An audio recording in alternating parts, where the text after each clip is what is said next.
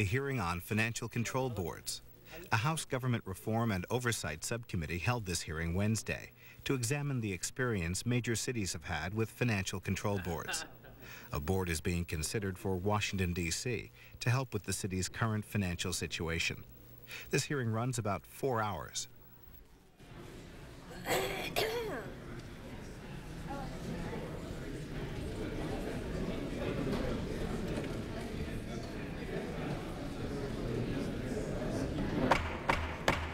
The meeting will come to order. I want to welcome all of you to our third hearing on the financial and budgetary crisis faced by the District of Columbia, our nation's capital. These hearings are designed to educate the subcommittee, Congress, the residents and government of the District of Columbia, and the nation on the true financial situation of the district and what other cities in similar situations have done to deal with their problems. Today we will hear from people from three great American cities that experienced tough financial times in recent years: Cleveland, New York, and Philadelphia. By taking the time to be with us today, these distinguished Americans demonstrate their concern for Washington, D.C. as not only another great American city in trouble, but also as our nation's capital. They have come to share their experiences so that we in Congress can learn and hopefully benefit from them. All of the people who will testify shortly have greater experience with control boards and other forms of urban rejuvenation than we have. That is the purpose of today's hearing, to gain insight from people who have actually been there about how these mechanisms work or don't work. Last week we learned that Washington's problems are not unique. All the other cities we have examined stumbled into the abyss the same way Washington has. They attempted to do too much and lived well beyond their means. The titles of a book and a newspaper article I encountered recently succinctly summarize the causes of these problems. In 1980, Charles R. Morris called his detailed study of the New York fiscal crisis of the 1970s the cost of good intentions. Indeed, Mr. Morris found that the problem was right there in his title. Good intentions alone, without limit or control, are as harmful as bad intentions. Last month, Pulitzer Prize-winning journalist William Raspberry headlined a column on Washington, D.C. as "the city that couldn't say no." He likened the city's spending practices not to those of a drunken sailor, but to a compassionate parent with a credit card. As Mr. Raspberry wrote, "A huge amount of the city's stupendous debt is the result of the local government's effort to do good things it can't afford." Those days must be gone forever. The testimony of so many credible people before us in these three hearings serves as evidence to the people of Washington, D.C. and the people of the surrounding region, who all have a stake in the vitality of this city, that this can be a beginning rather than an end. The people who are with us today will show that a control board is not a monster or a cure worse than the disease that it is designed to fight. The people and governments of this region, as well as of the District of Columbia itself, need to help resolve the present difficulties. Without the vitality and culture of a healthy Washington, D.C., the Maryland and Virginia suburbs cannot expect their good times to continue unabated either. Control boards in and of themselves cannot solve some of the most pressing ills that plague most of our cities today: high crime, excessive taxes, shrinking tax bases, poor schools, and the loss of the middle class.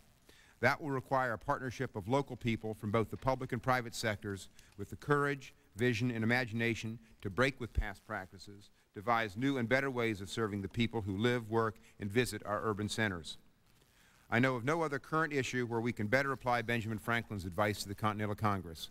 We must all hang together, or we will most assuredly all hang separately. I would yield now to Ms. Norton, the ranking member of the subcommittee, for an opening statement. I'd like to ask other members of the panel to hold any statements they have until later, but I want to acknowledge the presence of the chairman of our full committee, Honorable William Klinger, for once again being with us today. The mayor's on a very tight schedule, and we're just very grateful that he could take time to be with us today. Ms. Norton. Thank you very much, Mr. Chairman. I want to thank Chairman Davis for his leadership in producing two vital hearings in short order as we move to address a fiscal emergency and to prevent default by the District of Columbia. The Chairman's course and pace are dictated by dramatic events. Last month, the bond rating agencies downgraded the district's credit rating so severely that for all practical purposes, the district has lost the ability to borrow the money necessary to stay in business. Yet on February 22nd, a week after the first of three agencies downgraded the district's bonds, Mayor Barry testified that the district would need to borrow cash within weeks. At the same joint hearing of this subcommittee and the D.C. Appropriations Subcommittee, Mayor Berry testified that the district needed an oversight board. The GAO appeared at that hearing as well and testified that the district is technically insolvent. Emergency conditions are compounded by a deficit significantly larger than previously suspected and by congressionally required cuts that now appear impossible to fully achieve by September 30th, the end of the fiscal year. Thus, the subcommittee is working quickly to establish a recovery board for 3 reasons. The district is insolvent, the district must borrow soon, and the district has a deficit that is now so far out of control that it cannot be tamed within a single fiscal year. Chairman Davis has said that he believes that the House and the Senate must complete their work by the April recess in case the district must borrow while Congress is out of session. Therefore, he has established a timetable necessary to get the job done. I know that I speak for district officials and residents alike when I express my thanks to the chairman for taking the action necessary to avoid an untenable result.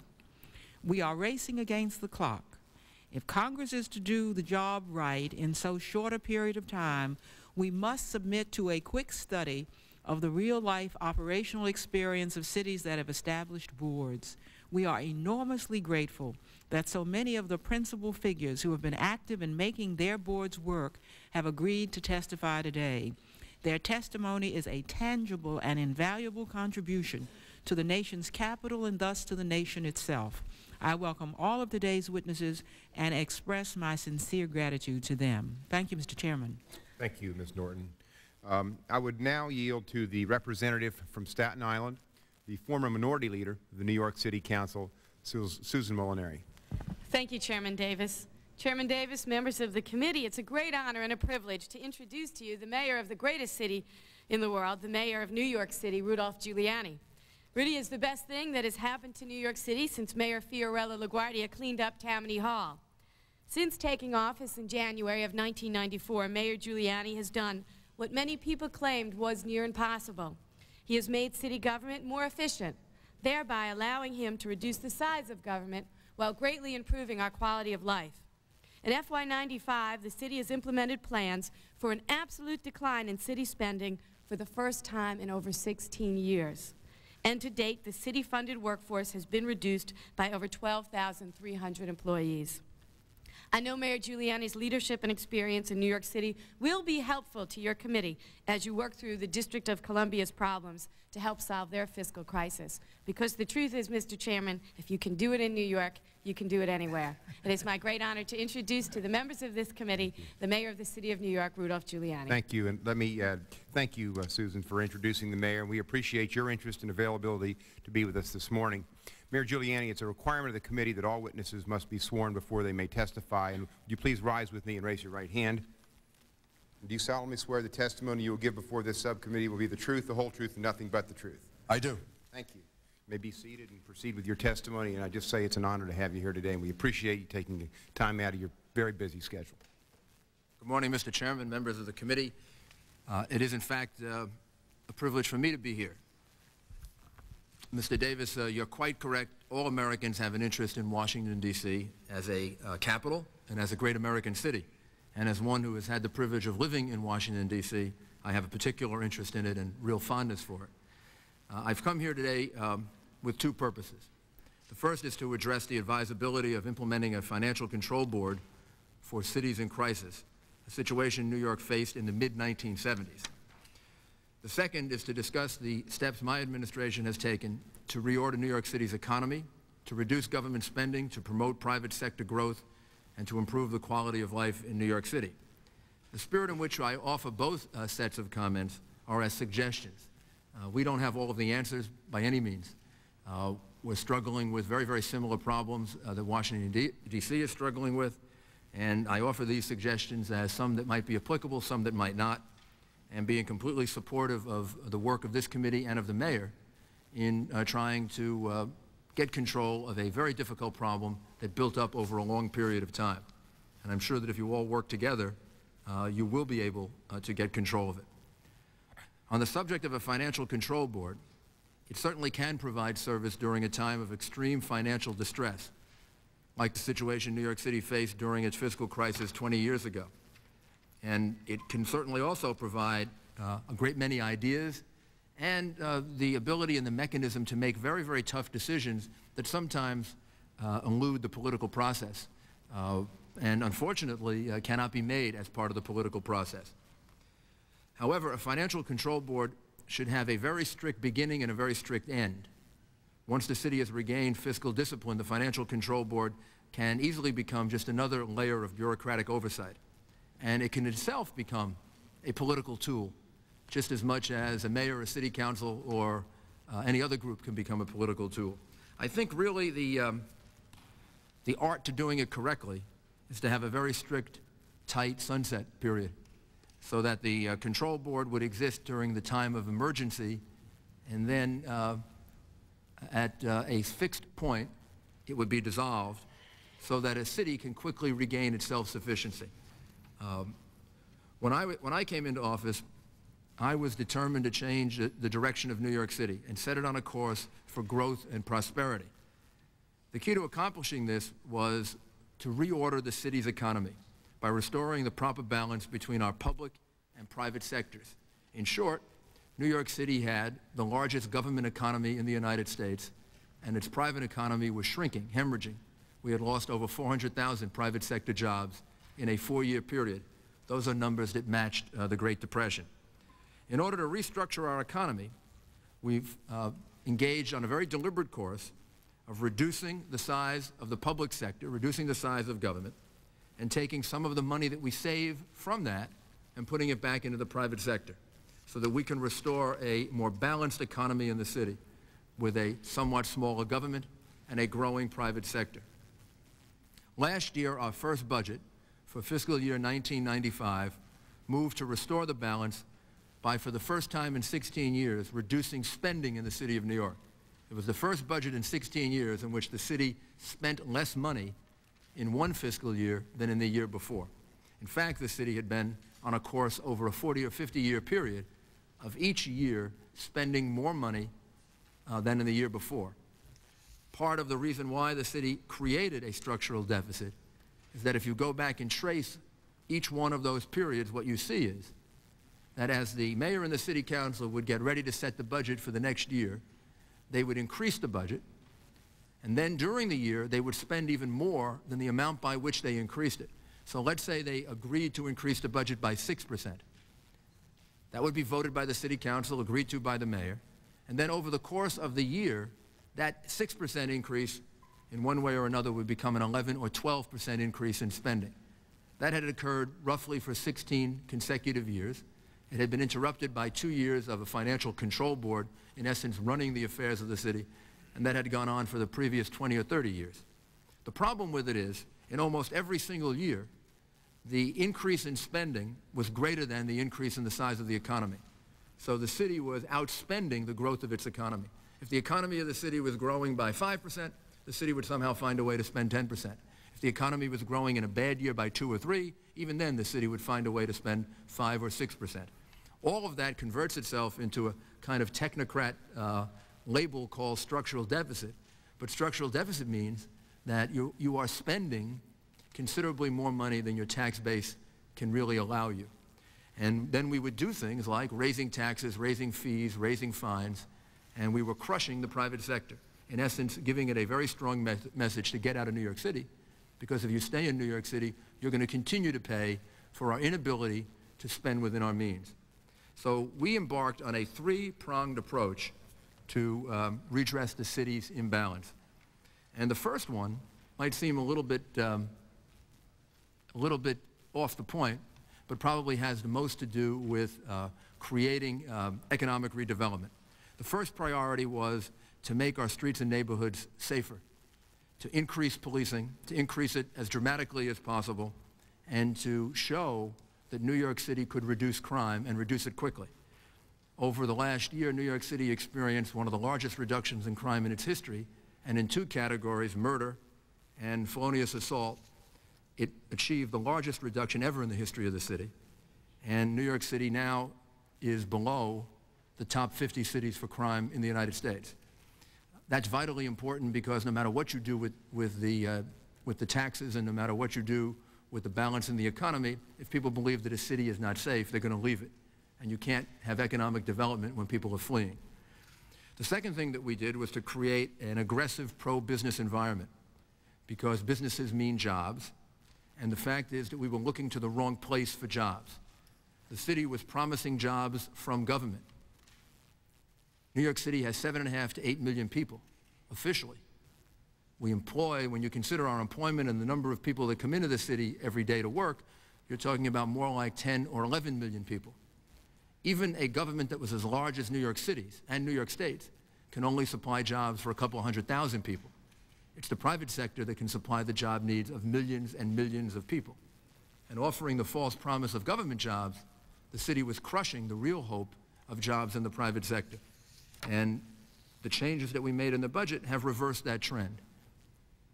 The third thing that we did was to restore fiscal stability in our city government by substantially reducing the actual dollars spent and by reducing the size of the workforce to bring the public economy in line with the private economy. And all three of these priorities really worked together. By working cooperatively with the unions and not engaging in layoffs, but implementing a severance plan, we were able to reduce the size of the city workforce by now approximately 15,000. By the end of this fiscal year, the reduction will be somewhere in the range of 20,000. When the city went through the fiscal crisis of the 1970s, that's approximately the amount that the city reduced the workforce by in the same period of time. Then it was 21,000. But at that time, the city did it through layoffs. What they did was, using civil service rules and seniority rules, just across the board reduced dramatically the size of city agencies by firing people. But when the city does that, given the civil service rules we operate under, you can't make choices about who you remove and who you don't remove. You have to do it by seniority, and sometimes half the people you're removing are your very best workers.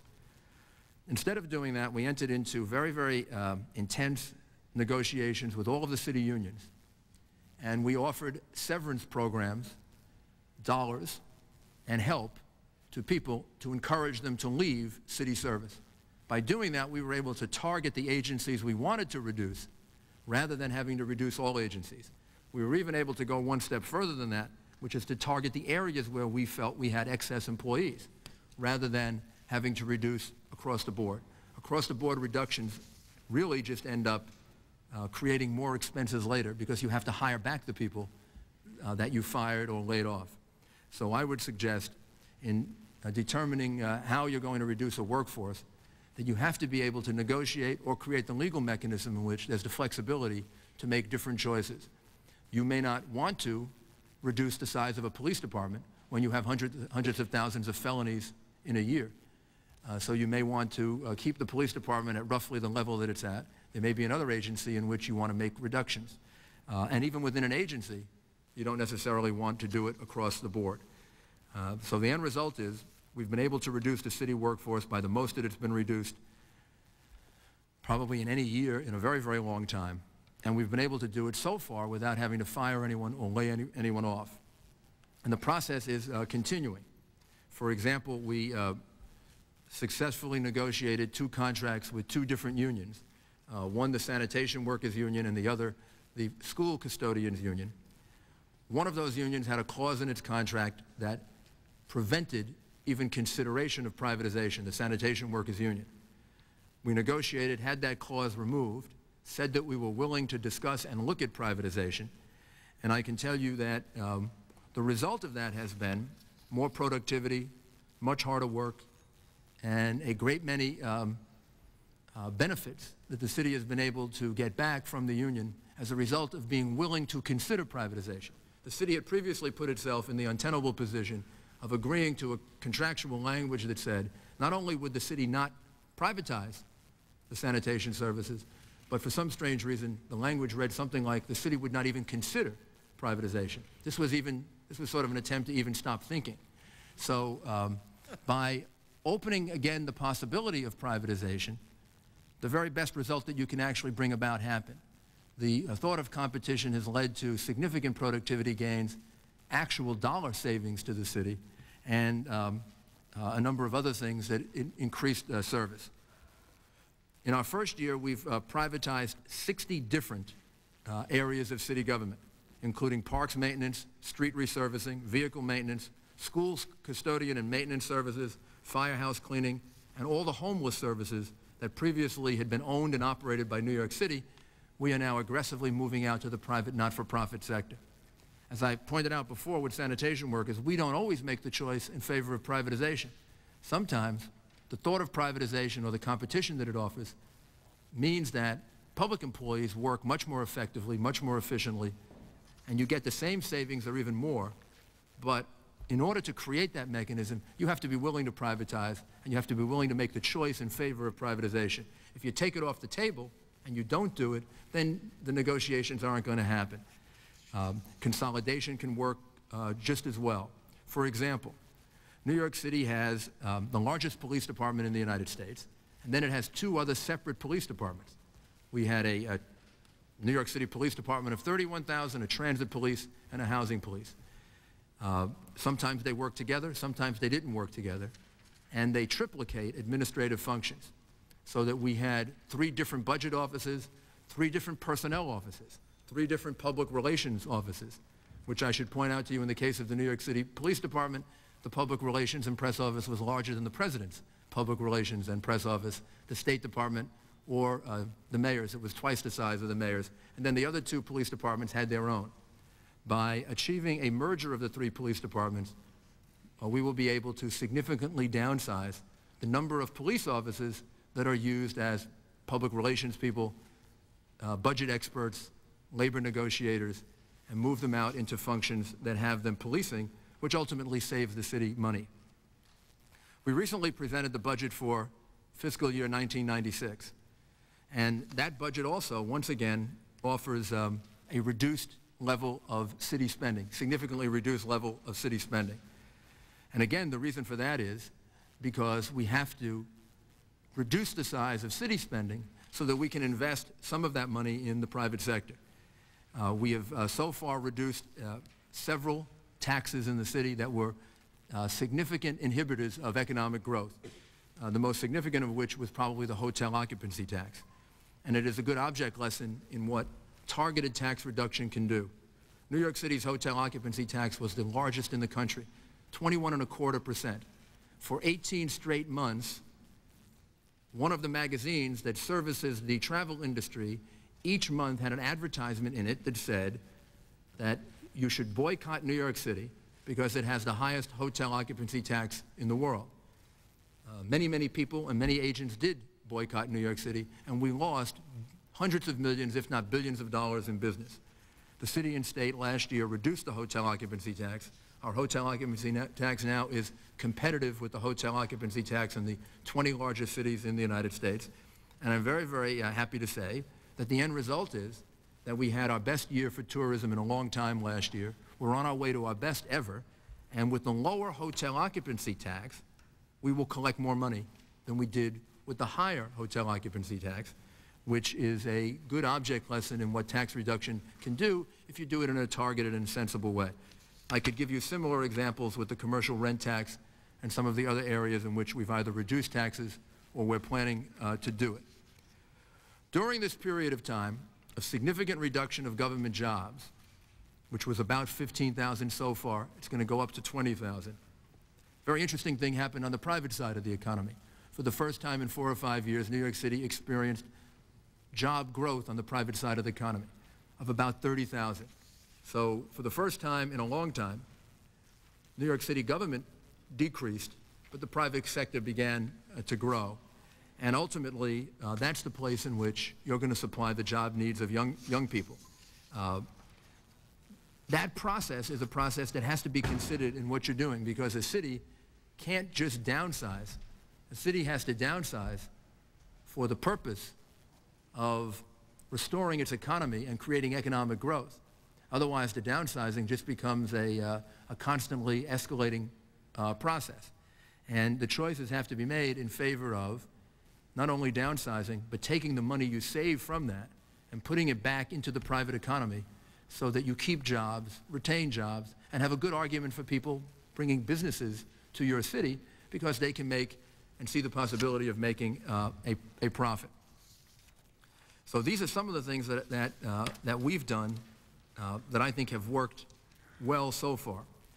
Starting on January 1st of this year, we began taking on the second part of New York City's budget that helped to create the structural deficit, which is the enormous expenditures on entitlement programs, which are out of line with the rest of the country, sometimes by factors of 3 and 4 to 1, sometimes as high as 6 to 1. On January 1st, we initiated a workfare program, the first really in New York City, where we now require able-bodied individuals to work 20 hours a week in exchange for their benefits. That, again, was also negotiated with the municipal labor unions, because what we had to do, given the very extensive collective bargaining agreements that we have, we had to convince them that we were going to assign people who were on welfare to jobs that wouldn't otherwise be available for union workers, jobs that actually weren't being done by the city any longer. And we found those jobs in the transportation department, in dealing with roads and public spaces. We found those jobs in the sanitation department, dealing with snow removal and trash removal. We found those jobs in the parks department, in cleaning and maintaining the parks of the city, and in many, many other areas. So that when a person applied for welfare benefits, unless that person was disabled or there was some other reason, if the person was an able-bodied person who could work, the person would be assigned to a work assignment the next day. And that work assignment would be for about 20 or 23 hours a week, which is the limit that is imposed by state law. This is the largest workfare program in the United States, ongoing workfare program in the United States. And although it's only been in operation for a few months, we're already seeing very, very dramatic results as a result of it. We're also very confident that if we can demonstrate that workfare can work in New York, workfare can work anywhere, given the climate in New York and the difficulty in people accepting it to start with. Nothing is more fundamental to the philosophy of my administration than the goal of providing jobs for people, because I think jobs are really the only social program that ultimately really works to complete someone's life. And I think that a city has to understand that in the way you make choices with the size of your government, you can either retard or expand the possibilities of jobs. Finally, maybe the most important area in which we've made a good deal of change is in convincing the bureaucracies in the city and the commissioners who run those bureaucracies that they in fact can manage more effectively with considerably less people. That the notion that you could not reduce the number of government employees and maintain services or even improve services is a notion that ignores the fact that city government is inefficient.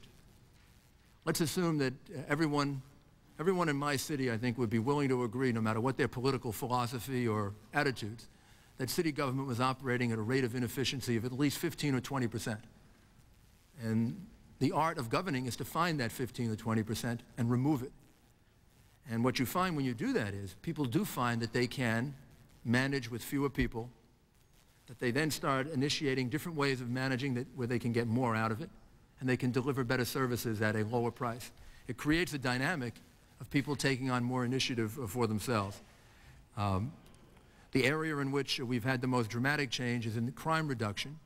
And one of the reasons for that is that the New York City Police Department today is managed differently than it was managed a year and a half ago. It's managed for the specific purpose of reducing crime.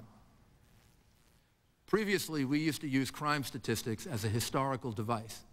Every 3 months or every 6 months, we would put out statistics that explain whether murders were going up or down, whether rapes were going up or down, whether assaults were going up or down. Then the FBI would do it once a year, and the city would either look like it was getting safer or getting more dangerous. Now we use crime statistics to manage the New York City Police Department in the same way that you would use a profit and loss statement to manage a corporation. Every single day, the police commissioner has presented to him the crime statistics for every precinct in the city. It shows, up to that point in the year, whether there are more murders or less murders, more assaults or less, more robberies, car thefts or less. Each week, he and I review it. And then we make choices about deploying our police department specifically for the purpose of reducing crime.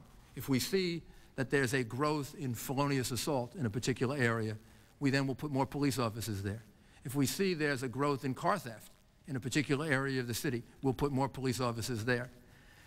It's important because previously the police department was really managed from the point of view of just making arrests. And if you're managed from that point of view, then the fact is you make arrests that may or may not reduce crime, and you don't deploy police officers, let's say, just for policing in particular areas where they're not going to make arrests, but where they may have the effect of reducing crime. By now changing that to managing for the purpose of reducing crime, a precinct commander has a strong incentive to put police officers in areas where he may not come back with the result of arrest, but he will come back with a 10 or 12% reduction in the number of thefts that take place, or the number of assaults that take place, or the number of car thefts that take place. I think that's one of the reasons why the city had historic reductions in crime last year. And I can tell you, because I see the statistics once a week, that those numbers are getting greater this year. Part of accomplishing what has to be accomplished in American cities is incorporating in the way in which we manage cities the principles that you would learn from private business. Many American corporations have gone through massive turnarounds in the last 3, 4, or 5 years. The principles that they've utilized are the principles that we're utilizing. Severance programs rather than firing. Determining the results that you want to achieve and managing and setting up statistical indicators so that you manage for that purpose.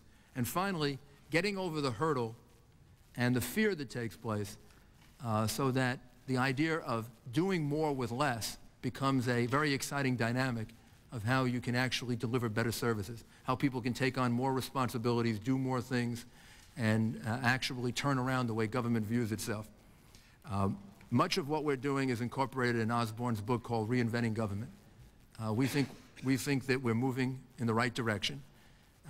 We do know that there's a tremendous amount more to be done, and we're very, very happy to help in any way that we can, either with the things that have worked that might help in the District of Columbia, or we're certainly happy to tell you the things that don't work, because not everything works, so that you can avoid some of our mistakes. Mr. Mayor, thank you very much. Thank you. That is, I think, really inspiring testimony. I think good news for citizens here, that there is hope at the end of what is right now a very, very difficult time for the city. I want to ask just a couple of questions before I pass it over for questions from some of our other our committee members. I take it the control board, you're saying if it stays too long, sometimes they can get in the way of innovation, stop you from doing your job if it's, is that fair? Anything that stays too long gets in the way of innovation, and control boards are no different than anything else. The fact is that for a year or 2 years or 3 years, a control board operating in an emergency can be enormously valuable. It can offer good ideas. It can offer the support and even the mechanism for making unpalatable political choices. Then after a while, it becomes part of the whole process and becomes a player in the political process. And therefore, I think it's an excellent idea, but it's one that if you do it, you should have a strict sunset provision, and you should review it frequently to make sure you still need it. Because if you keep it too long, it becomes a political mechanism, and then it deprives the city of showing that it can be self-sufficient. Thank you very much. In your talk about really making sure the government's not the employer of last resorts, but letting the private sector do more, and your tax initiatives that have helped keep business in the city and bring it into the city, it's been a net creation of jobs, whereas it looked like in the old days with the city, the employer of last resort, you were losing jobs each year. Is that correct? Absolutely. I mean, American corporations and businesses are very sophisticated. They do very detailed analyses of where they should be located. And if a city is presenting a financial picture in which the debt of the city is the thing that's increasing the most, well, if you run a business or I run a business, we look at that and we come to the conclusion that we're going to pay for that debt. And if you see a city that's going in the other direction, you're kind of inclined to move your business there. But the pro-jobs initiatives that you put forward in the city, now, is that at the expense of the suburbs, or does that help the whole region as you take a look at that? No doubt helps the whole region. New York City accounts for 40% of the income of people who live in the two surrounding counties of New York State, Westchester and Nassau County. So in essence, and we tax it, so this is a two-way street. The Nassau County and Westchester County benefit, and we and we get resources from it. But we're in this together. And one of the things that I did shortly upon being elected is set up a Metropolitan Regional Council. I meet on a regular basis with the county executives in the surrounding suburban counties, Nassau, Suffolk, Westchester, and Rockland. And what we try to do is to have as many areas of agreement as possible so that we deal with the state government together very often for things that are of benefit to all of us. But the result really, if this, the way it's worked out, is the whole region in terms of net jobs for the region goes up. You're Absolutely not just right. rating each other, you're making the region more economically attractive. Absolutely. If jobs grow in Manhattan, it helps the suburban counties, because many of the people that work in Manhattan live in those counties. Many live in the city. By the same token, if jobs grow in Nassau County, even if the people who are living in Nassau County, they come to shows in New York City, they come to restaurants in New York City. When we have baseball, hopefully again, real baseball, they come and watch the Mets and the Yankees play in large numbers. So this is something where we benefit each other. That's great. Thank you very much. And I could spend all day just talking to you. I think it's great what you're doing up there, and I appreciate you being here. I'm going to yield now to Ranking Minority Member Ms. Norton. Is that okay? Thank you, Mr. Chairman. I want to get straight, Mayor Giuliani, about what your relationship is to what I would almost call a kind of post-control board period. What is the continuing relationship between New York City and the control board or the Big Mac? I think along with my two predecessors, Mayor Koch and Mayor Dinkins, I don't see the need for the Financial Control Board any longer for the City of New York. The measures that I just described to you in reducing spending in the city, reducing jobs in the city, was something that we brought about as part of my administration. The Control Board didn't recommend it. The Control Board didn't bring it about. There was a Control Board for 10 or 12 years before I took office, and they weren't able to bring about any of those changes, and kind of watched while the city spending grew way out of line with the level of the economy in the city. So I think the Control Board performed an enormously valuable function during the emergency the city faced in the 1970s. But I think at some point it became just another part of the political apparatus of the state, and either performed no particularly useful function. Sometimes it would perform a political function. And if it politically agreed with the mayor, it would be very laudatory, and if it didn't, it would be derogatory. So I think that the caution that I would give is control boards work really well during emergencies. Then they become like every other political apparatus. Are they on a standby basis essentially for all practical purposes now? Yes, they are on a standby basis, but most people don't realize that and recognize that. So when they issue analyses, some of which are helpful and some of which are useless, those analyses get the same weight that they would get during the period of time in which there was an emergency. Mayor Giuliani, you are given real credit for tackling the large deficit you found when you came in office, and I know the kind of credit you're given because Sandy Levinson and Al Shanker, your school board czars, were in Washington recently, and I was at the dinner table with them, and I said, how y'all getting along with Rudy Giuliani? And without going into detail, what they had to say was praiseworthy. What interests, and they remarked especially upon your use of buyouts or what you call the severance plan. The district did not attempt those buyouts until too late, virtually, until the Congress had already ordered cuts, depended on layoffs a couple of years ago. That got a huge rise out of the workers. That intimidated the city. And buyouts were going on in the federal government, but somehow the city did not begin that process early enough. But what interests me is that after New York went through this extraordinary crisis, where you let go 60,000 people in no time flat, it appears that New York City grew back its government. and that something like a returning crisis occurred, and you were faced with something not unlike what A. Beam faced, and you have had to tackle that. I'd like to know, one, why did it grow back? And two, how can one make this thing permanent, everlasting, and over with? So you never have to go through what you're now having to go through again. Your analysis is exactly correct, and sometimes I compare it to someone who has gone through the difficult process of losing a tremendous amount of weight and then gaining it all back again.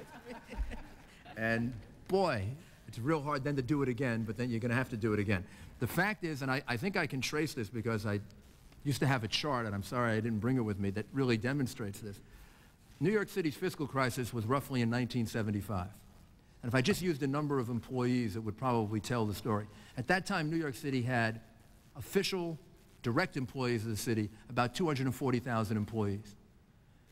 Between 1975 to about 1982, New York City, with a financial control board, and the financial control board, for a lot of that, operating with full powers, New York City reduced from about 240,000 to about 185,000 employees. So you see the chart go all the way down.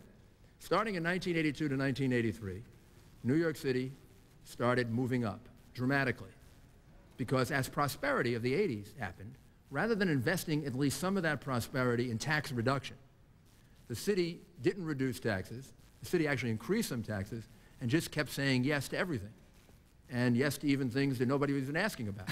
So it went from 82 to 83 till about 1987, 88, moved up to about 220,000 again.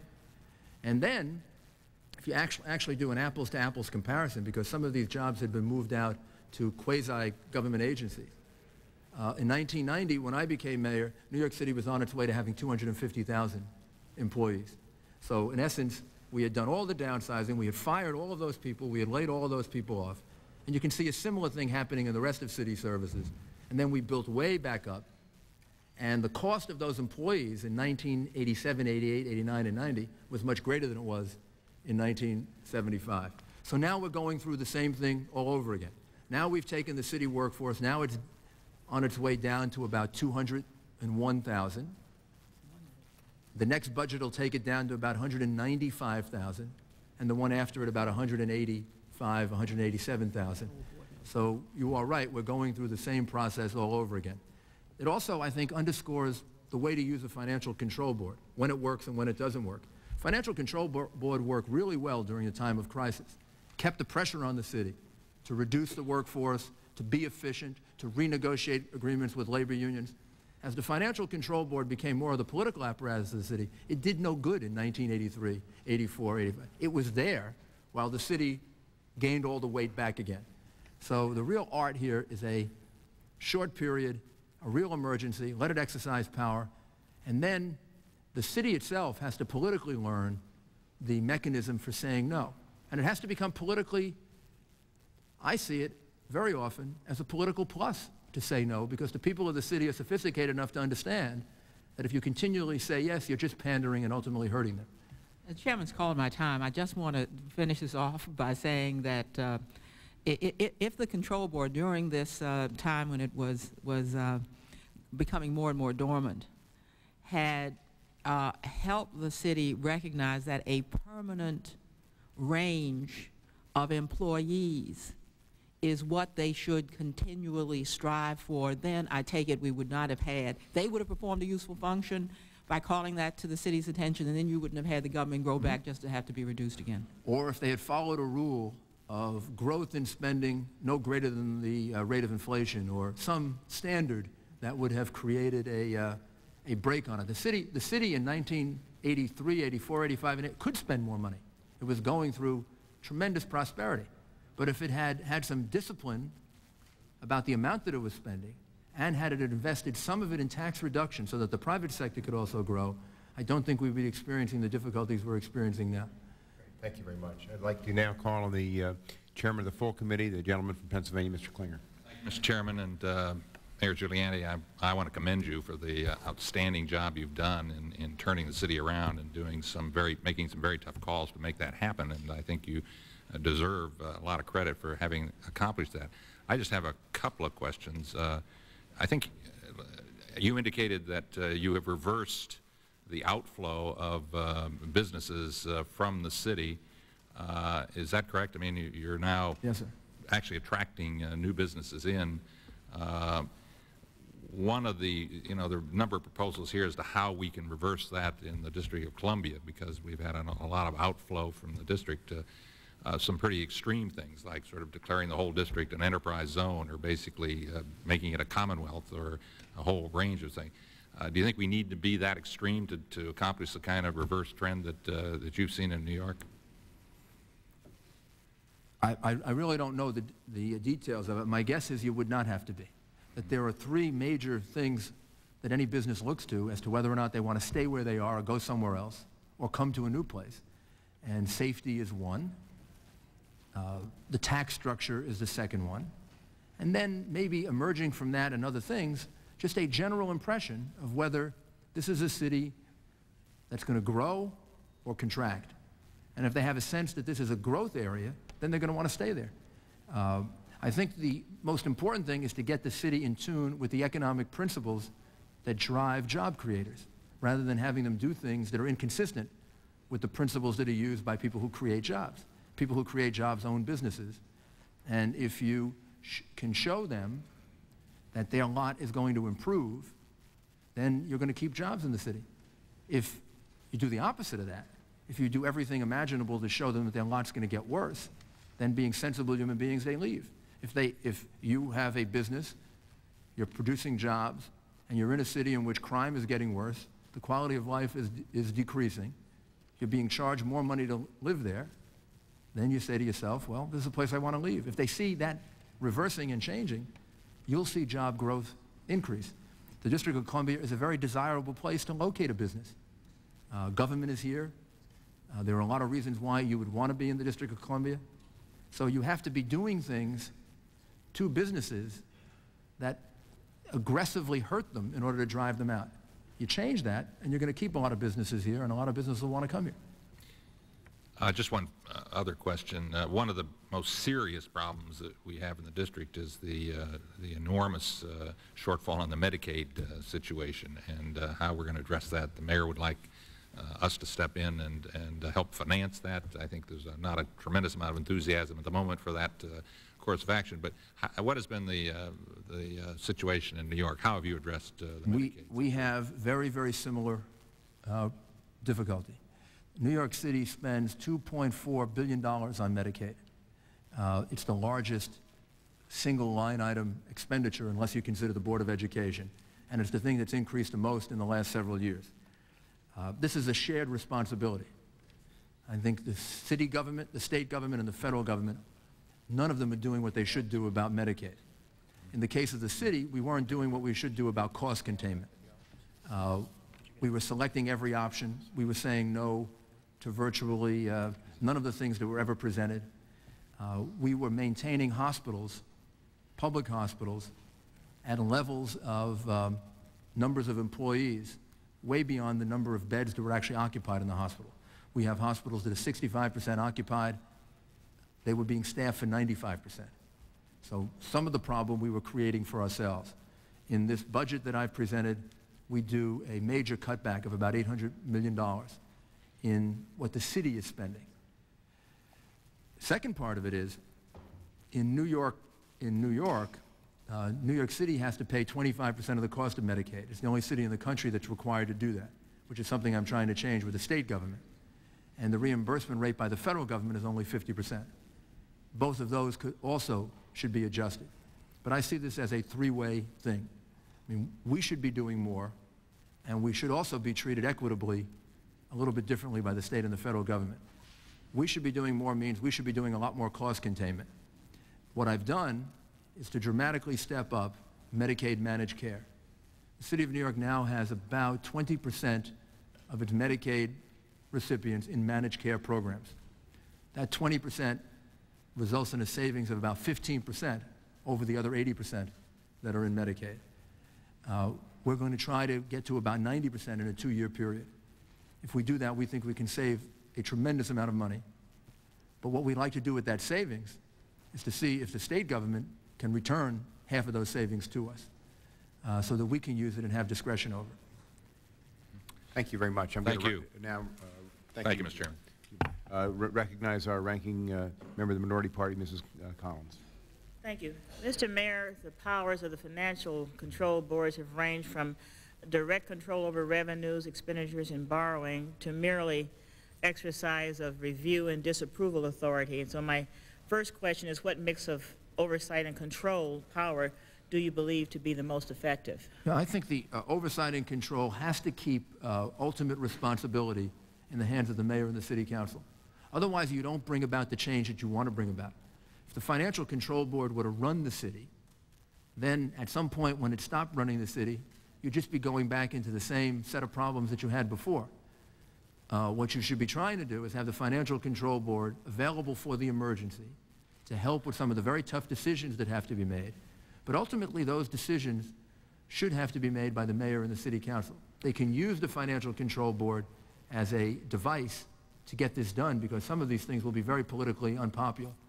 And you have to really think out how long a period, and then how you're going to return things to the normal political structure. Which leads to another one of my questions.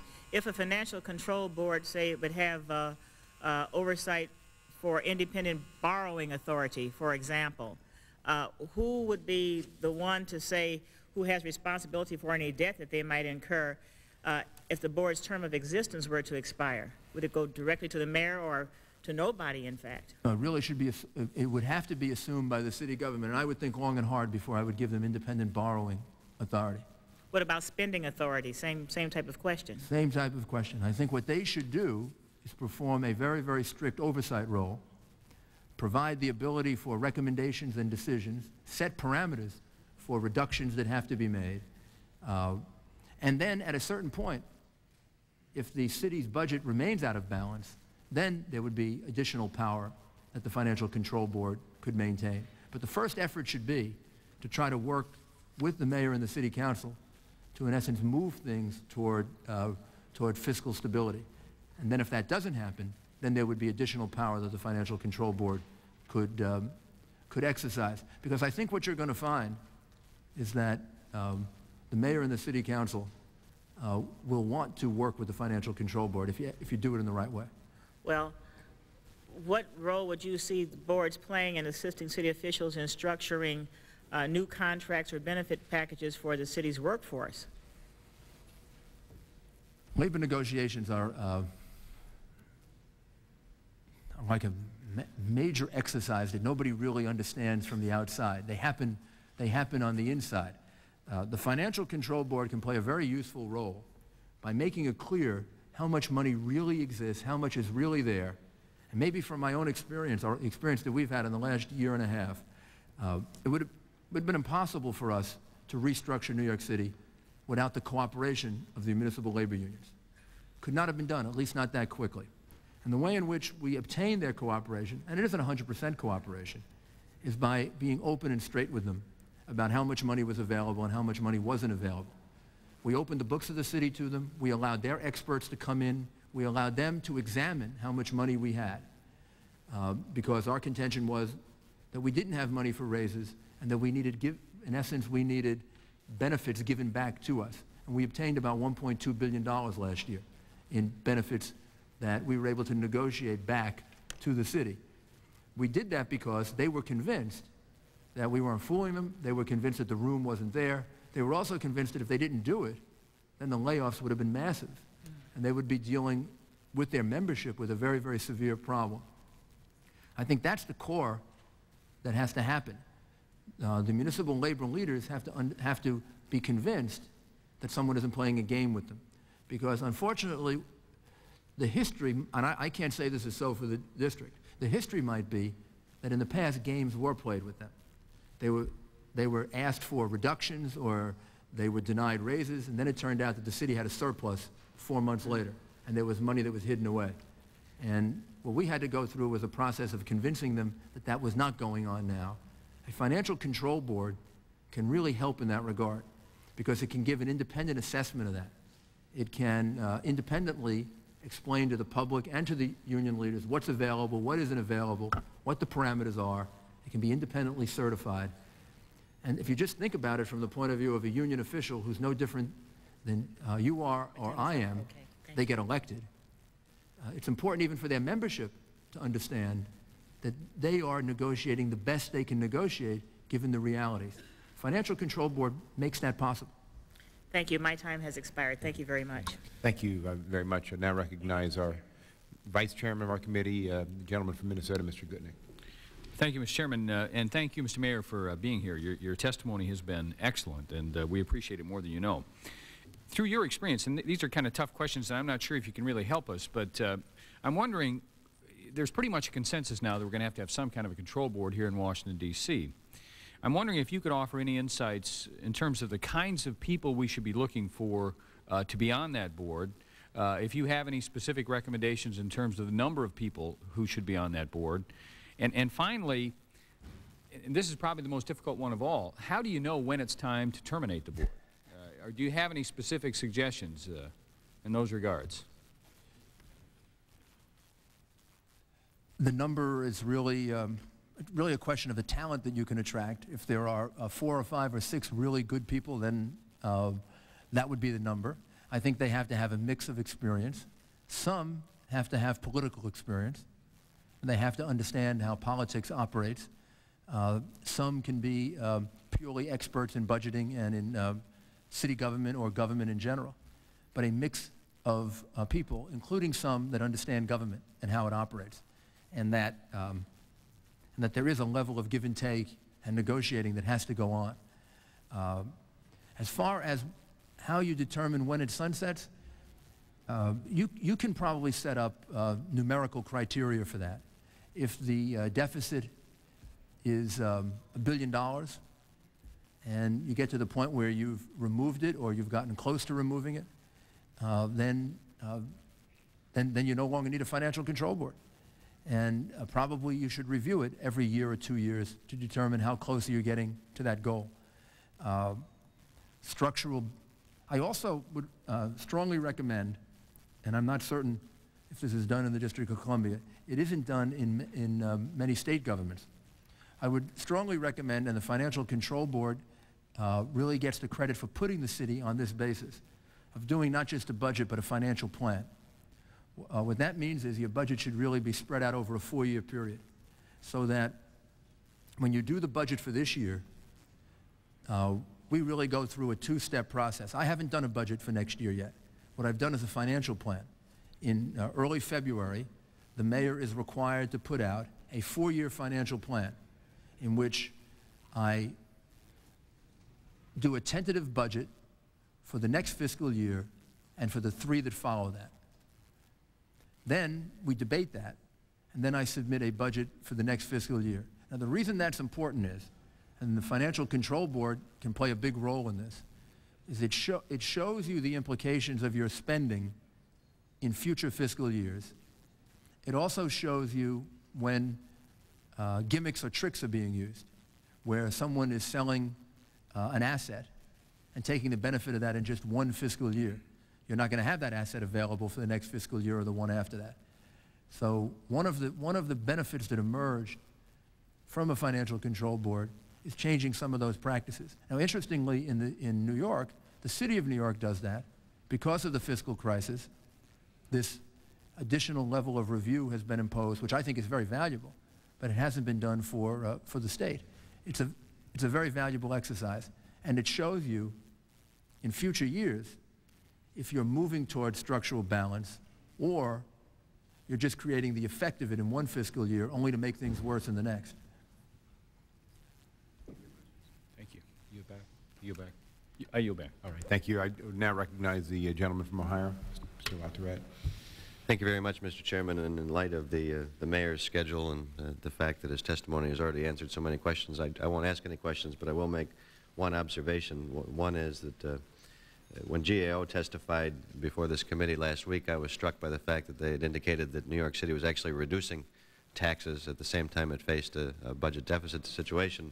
and you've reconfirmed that here again today. And what a revolutionary idea to actually reduce taxes and have a model in New York City to demonstrate that you can benefit jobs creation and the economy in general. And it's something we should probably try to copy here in Washington, Mr. Chairman. I yield back my time. Thank you very much. Gentleman from Illinois, Mr. Flanagan. Thank you, Mr. Chairman, and I also will forego a question in lieu of an observation. And thank you for coming here, Mayor. Your testimony has been enlightening. I'm from Chicago. Mrs. Collins is from Chicago. Many people here represent large metropolitan areas, and it's always wonderful to have that insight, not just on this side of the panel, but on that side as well. The work that you're doing to create a pro-business environment in creating private sector investment in the form of tax cuts, I think you bring a practical example of that here and how that actually works and how that you can increase not only the actual raw dollars coming in, but the local financial investment by the private sector, which creates jobs, which drives the city in its vibrance. Further, the entitlement programs, the workfare being the largest in the nation and only a few months old, is a testament to the ability to be able to have a plan and execute it in a timely fashion. And the reduction in employees that you're moving toward is something that will provide absolutely a lesson learned in the governance of the Capitol and how we can improve our financial condition here. And I want to thank you for coming here, and thank you, Chairman, and I yield back. Thank you very much. Mr. Mayor, I know you're on a tight schedule. I just want to thank you for being here. To Mrs. Molinari, she's one of our stars here in the House. We're pleased to have her here to introduce you, and I want to thank both of you for being here. Mr. Mayor, thanks for your willingness to be with us, share your experience and thoughts on a very difficult issue. I know you're working very hard to battle problems in New York. Your appearance here today, as we consider the problems in the nation's capital, are going to help us with the unenviable task ahead of us. Thank you. Thank you very much, Mr. Chairman. I really appreciate the opportunity and the insightful questions. The fact is that Congresswoman Molinari is even a bigger star in New York City than here. Thank you. And we're very, very proud of her and very proud of all of the good work that she's doing. And if there's any way in which we can help, I really want to emphasize that the spirit of this testimony is to offer suggestions. Some of these things work, some don't work. We're all struggling with the same problem, and we want to be supportive of the mayor, the city council, and all of you in this very important effort. Washington, D.C. is a very important city to all of us. Thank you very much. Thank you.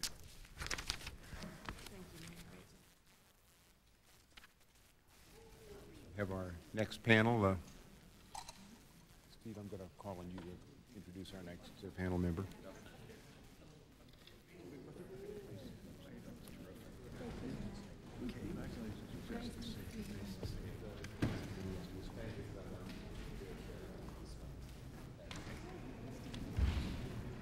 I'm going to, at this time, recognize a gentleman from Ohio to introduce our next distinguished panelist, Mr. Lazaret. Thank you very much, Mr. Chairman. Mr. Chairman, it's my pleasure to welcome Governor Voinovich to this subcommittee hearing today to testify on the benefits of establishing an oversight and control board in cities facing financial crisis. Unfortunately for the governor, he took over the city of Cleveland as mayor in 1979 at the height of the city's financial crisis. The previous administration had defaulted on $15 million worth of notes owed to local banks, and the city had seen its access to credit markets eliminated. Fortunately for our city, Cleveland, the new mayor proved to be just the man for the job by working closely with the Cleveland Financial Planning and Supervision Commission and by developing a 3-year financial recovery plan that took a hardline stance on expenditures and emphasized a balanced budget as the way to get the city out of default.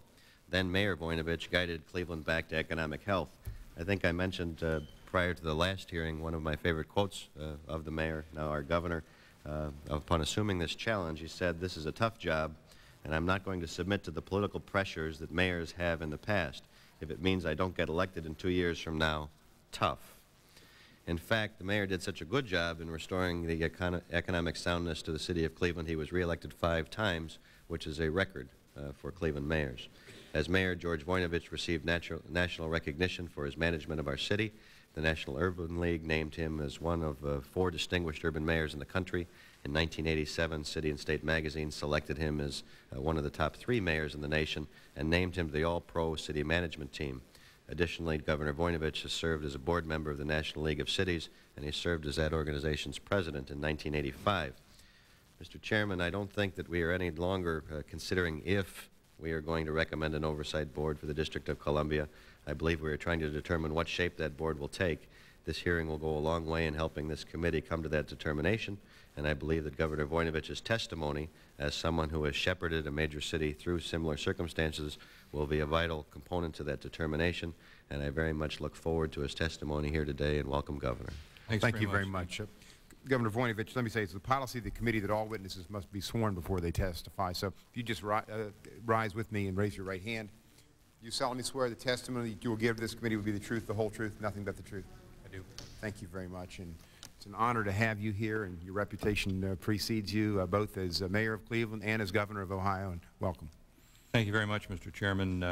Appreciate the opportunity to be here, and Steve, thanks very much for your very nice introduction. And I must tell you, Mr. Chairman, it's a real pleasure to know that the district right next to mine in the city of Cleveland is represented by Steve LaTourette. First of all, let me begin by commending all of you for undertaking the critical challenge of rescuing the District of Columbia from the straits of insolvency and disarray.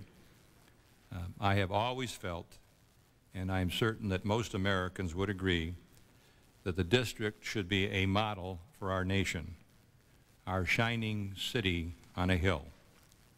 Sadly, Washington, D.C. is today the opposite of that image, just as Cleveland was in 1979. But the story of the Cleveland comeback proves that your challenges are not unsurmountable. And here's a short version of how my hometown bounced back.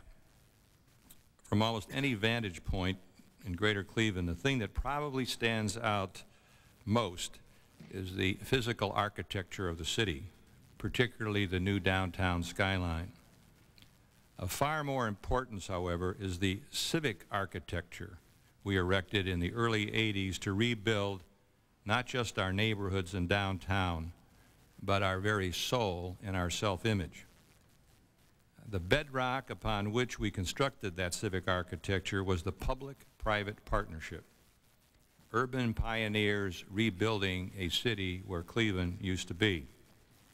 I would respectfully suggest that first and probably the most important task of this subcommittee is identifying the elements of the local civic architecture that must guide the rebirth of Washington, D.C.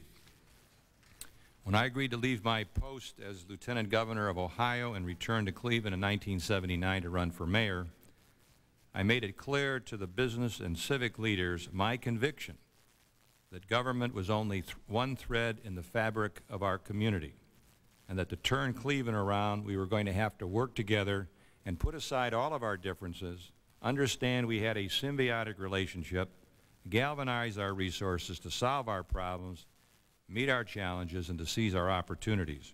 And it worked. Cleveland became the only city to win 3 All-America City Awards within a 5-year period. And not because of the mayor, but because of the public-private partnership that was established of uniquely involving the private sector in the governance of the city of Cleveland and solving the problems that confronted it. A key player was the Financial Supervisory Commission. I recall convincing the Ohio legislature that the Commission's membership should include stakeholders and not be completely controlled by the state. The Commission developed a financial recovery plan and established the criteria that had to be met in order to terminate it. And that is laid out in the statute. Certain things had to be done in order for the Commission to go away. I chose to keep the Commission intact as long as I could. One of the things that the legislation provided for us was that we could borrow money to repay the misspent bond funds.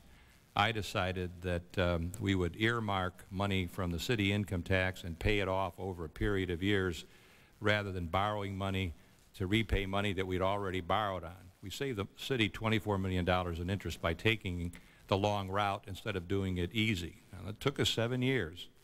In fact, we had a big burning of the notes celebration. But it kept the Financial Supervisory Commission also there. And I referred to it as the rudder I needed when we went through stormy weather. I think it's imperative that the mayor fully cooperate with the advisory board. I think it's also important to recognize that a positive working relationship with the City Council was crucial to our moving our collective agenda forward. We put the city first, and one of the things that the legislation provided is that any new legislation that was passed that dealt with money spending in any way had to have the approval of the Financial Supervisory Commission. So we got to a point where council got a little jittery on some stuff and weren't maybe doing what they were doing. I always said to them, hey, we can't do it, not in accord with the plan, can't put the stamp on it, can't put the stamp on it. Legislation is null and void. So the advisory commission was extremely important. Let me briefly touch on the actual public partnerships we put in place in Cleveland. And I'm saying to you today that if you're just going to put in a financial recovery group or commission and you think that's it, forget it, because you'll do it, it'll be around for a while, and then it'll go away and things will go back to the way they were before. Let me just tell you some other things I think you need to do. First of all, in addition to having a volunteer management audit of the books of the city, which were inauditable. I thought we were $55 million in the hole when I took over. We were actually $110 million in debt. We created a Operations Improvement Task Force, which was an all-volunteer organization of 89 full-time Cleveland executives loaned by 62 companies to determine how city services could be provided in a more efficient, economical manner. The task force was funded by two of Cleveland's major foundations, the Gund and Cleveland Foundation. They came up with $250, and we raised $500,000 from the private sector. So there was some money there that would back up the task force. They made 650 recommendations. We implemented 75% of them. Now, I'm going to tell you something. It works. I did that as governor. We did the same thing when I became governor of the state of Ohio, got the private sector involved, went through the whole operation, and we have saved millions and millions of dollars because of those recommendations. The next thing we did, and I'm not sure if this is as important here as it was in Cleveland, we formed the Cleveland Roundtable. That was our urban coalition. And that roundtable addressed the issues of housing, employment, minority business development, police community relations, racism, and education in the community. And it empowered a lot of people who were out in the city and brought them to the table. African Americans, Hispanics, Appalachian whites were sitting at the table with the bishop and the religious leaders and the bankers and the industrialists. All of it was like a little United Nations, a bunch of people sitting at the table who had different clout, but had a voice that could be heard. And it was really important to moving us forward. Then we did one other thing. We created Cleveland Tomorrow to lend their expertise to addressing our long-term economic challenges. This group commissioned 2 studies to identify critical baseline data and then proceeded with a 3-part strategy to bolster economic development, focus city resources on job creation, and rebuild the central city and Cleveland's neighborhoods. And today, Cleveland Tomorrow is still regarded as the #1 public-private partnership in the United States of America. You might also know that Cleveland ranks #1 in the private sector's investment in housing. Very important they get involved. Over the years, other public-private partnerships were created. Build Up Greater Cleveland was a coalition of public and business officials to identify the infrastructure, our old and crumbling infrastructure. How are we going to do something about that problem? The story of Cleveland's comeback is much more involved than I could possibly impart in these few minutes. I'm going to leave some information for you. I want you to know that if this commission is interested in coming to Ohio and to Cleveland, I'll be glad to facilitate that for you and be more than happy to bring to this table, if you'd like, some other people that I think can add an insight into what we did. A man who, and I'll finish on this note, who I literally conned into becoming the finance director of the city of Cleveland was a man named Bill Reedy. He was with Coopers and Lybrand. I tried to find a finance director, and I couldn't find one. Nobody wanted it. We had a national search, and nobody wanted the job. And Bill was the chairman of the committee, and I said, Bill, please, I need you. So he left Coopers and Lybrand and went to work for us, and he was our finance director for 3 years and helped quarterback the recovery along with Ernst & Young. Bill is now the managing partner for Coopers and Lybrand and their government practice. But he has more insight into what happened and all of the intricacies than probably anybody in this country, and I think it would be really worth your while to spend some time with Bill. Thank you very much. Governor, thank you very much. You know, as you go back to the deep, dark days in 1979 and take a look at what's transpired in Cleveland since that time with the partnerships that were created and people working together, I guess it's got to give some hope to people of the district right now who all they're hearing is bad news. And you didn't know at that point how it was going to turn out either. I'm sure there's a lot of uncertainty with you. Do you have any comment on that for the citizens of the district that are looking now and some with nothing but bad news ahead of them, it appears, as the debt goes higher and layoffs are upon us and everything else? Well, I think that, you know, the problems that we have are created by people, and people can solve the problems. And I think that one of the things that we were able to do because of gathering everyone together and understanding that we had a crisis and that if we were going to be successful, that we had to work together. I think that they understood that unless they intervened and got involved, it was going to get worse. And what I'm saying is that there's got to be some people in this town who own property and are stakeholders who have got to say to themselves, either I'm going to get involved or it's going to get worse. And I think that's what it's all about. I can tell you something that I can take Del DeWin, who was chairman of the Cleveland Tomorrow, is now retired chairman, CEO of the Eaton Corporation. Del DeWin will tell you the most important work he ever did was his work with the city of Cleveland as chairman of the Operations Improvement Task Force and the formation of our Cleveland Roundtable and Cleveland Tomorrow. I'm not kidding. Urban pioneers, you know, they made a difference. And there are people right here in this town that are willing to do that, and you have to identify them and get them to step forward and say, this is your town. And if we're going to make it, it's going to have to be an ongoing commitment. It can't be just a little temporary thing, set it up and then go away and everything, because it'll go back. I mean, right now, the one area where we failed in Cleveland. For years, I wanted the state to take over the system because the political leadership just in the government leadership in the school system just wasn't there.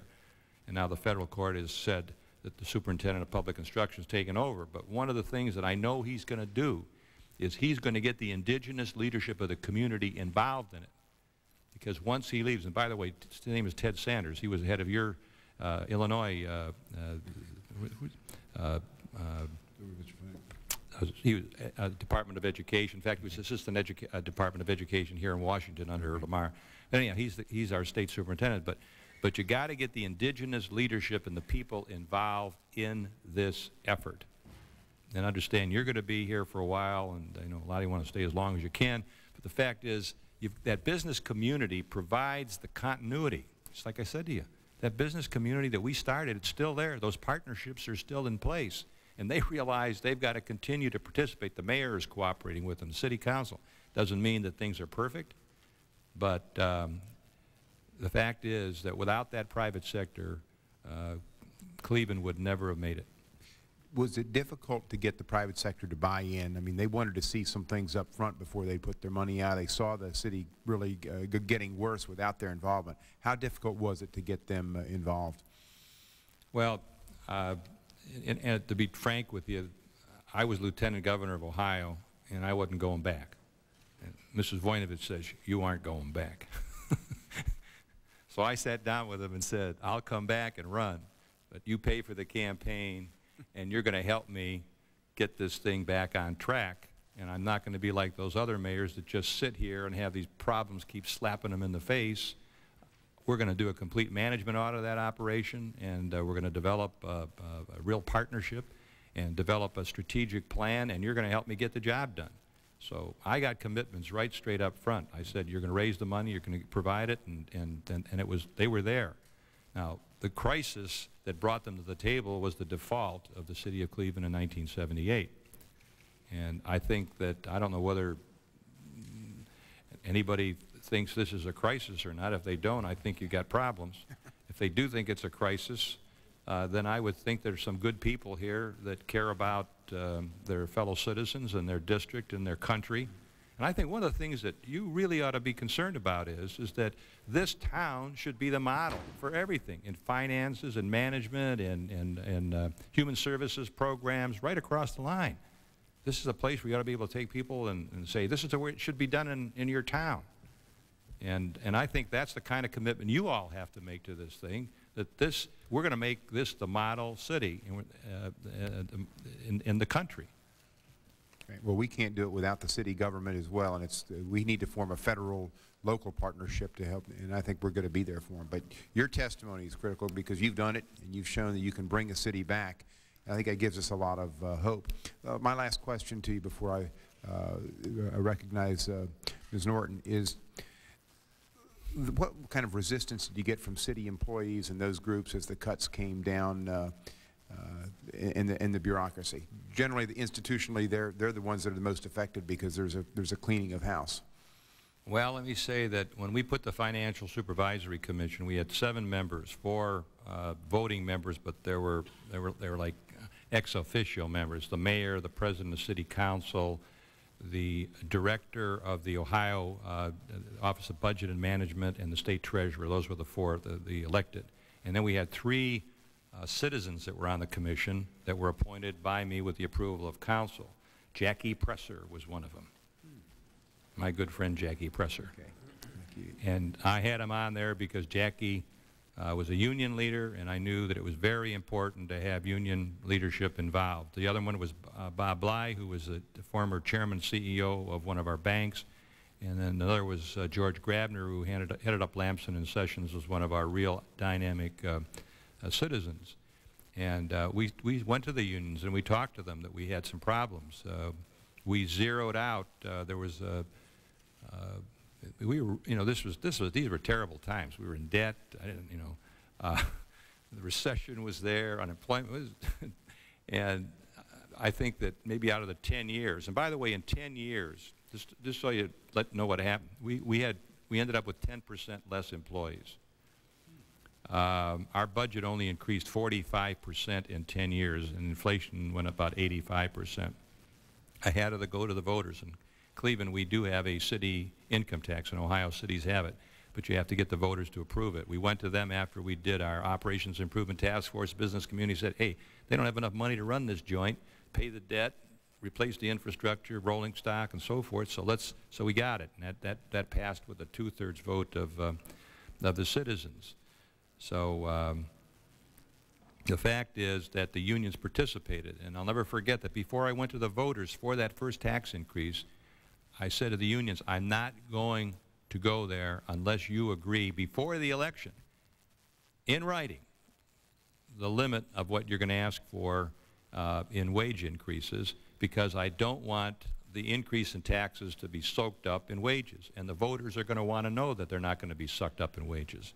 And with Jackie's help and some enlightened labor, we got them in a room, we talked about it, and we got them to sign up. Thank you very much. I'm going to recognize now our ranking member, Mrs. Norton. Thank you, Mr. Chairman. Mayor Ivanovich, as I look at absolutely right, and indeed what occurs to me, Governor Ivanovich, is that you've seen Cleveland from the 2 most vital posts in the state, having moved from mayor and this crisis to become the governor of the state, and since there's no such higher office in the District of Columbia, I guess Mayor Barry has to figure that if he does well enough, he'll become president of the United States. I'd like to follow up on some of what you said that most interests me. As I recall it, the oversight appeared to be for 1 year by this commission. Is that correct? No, the Oversight Commission was in place until we met all of the criteria that were established in the legislation. So how long was that period? We didn't, the commission started in the first meeting of the commission was January 24th, 1980, and we burned the bonds in 1987. Could have terminated it earlier, but as I said, one of the condition was that the misspent bond funds were paid back, and so what we did was we just entered into an arrangement. In effect, what happened was I was able to get the banks to come forward, take care of it, and the deal was we'd pay them off in 7 years. I didn't want to, my investment bankers all wanted me to issue those bonds because, you know, I said, you know, I'm from an old ethnic family, we pay cash, you know, and I said, I don't like paying interest. So we kept it going for 7 years, and it was great because they were always there. They didn't interfere a lot, but I knew, particularly the council members knew that they were there, and it had a way of kind of helping us stay on track and not get off. Well, indeed, I was interested in your testimony that you tried to keep them in place as long as possible. What was your thinking?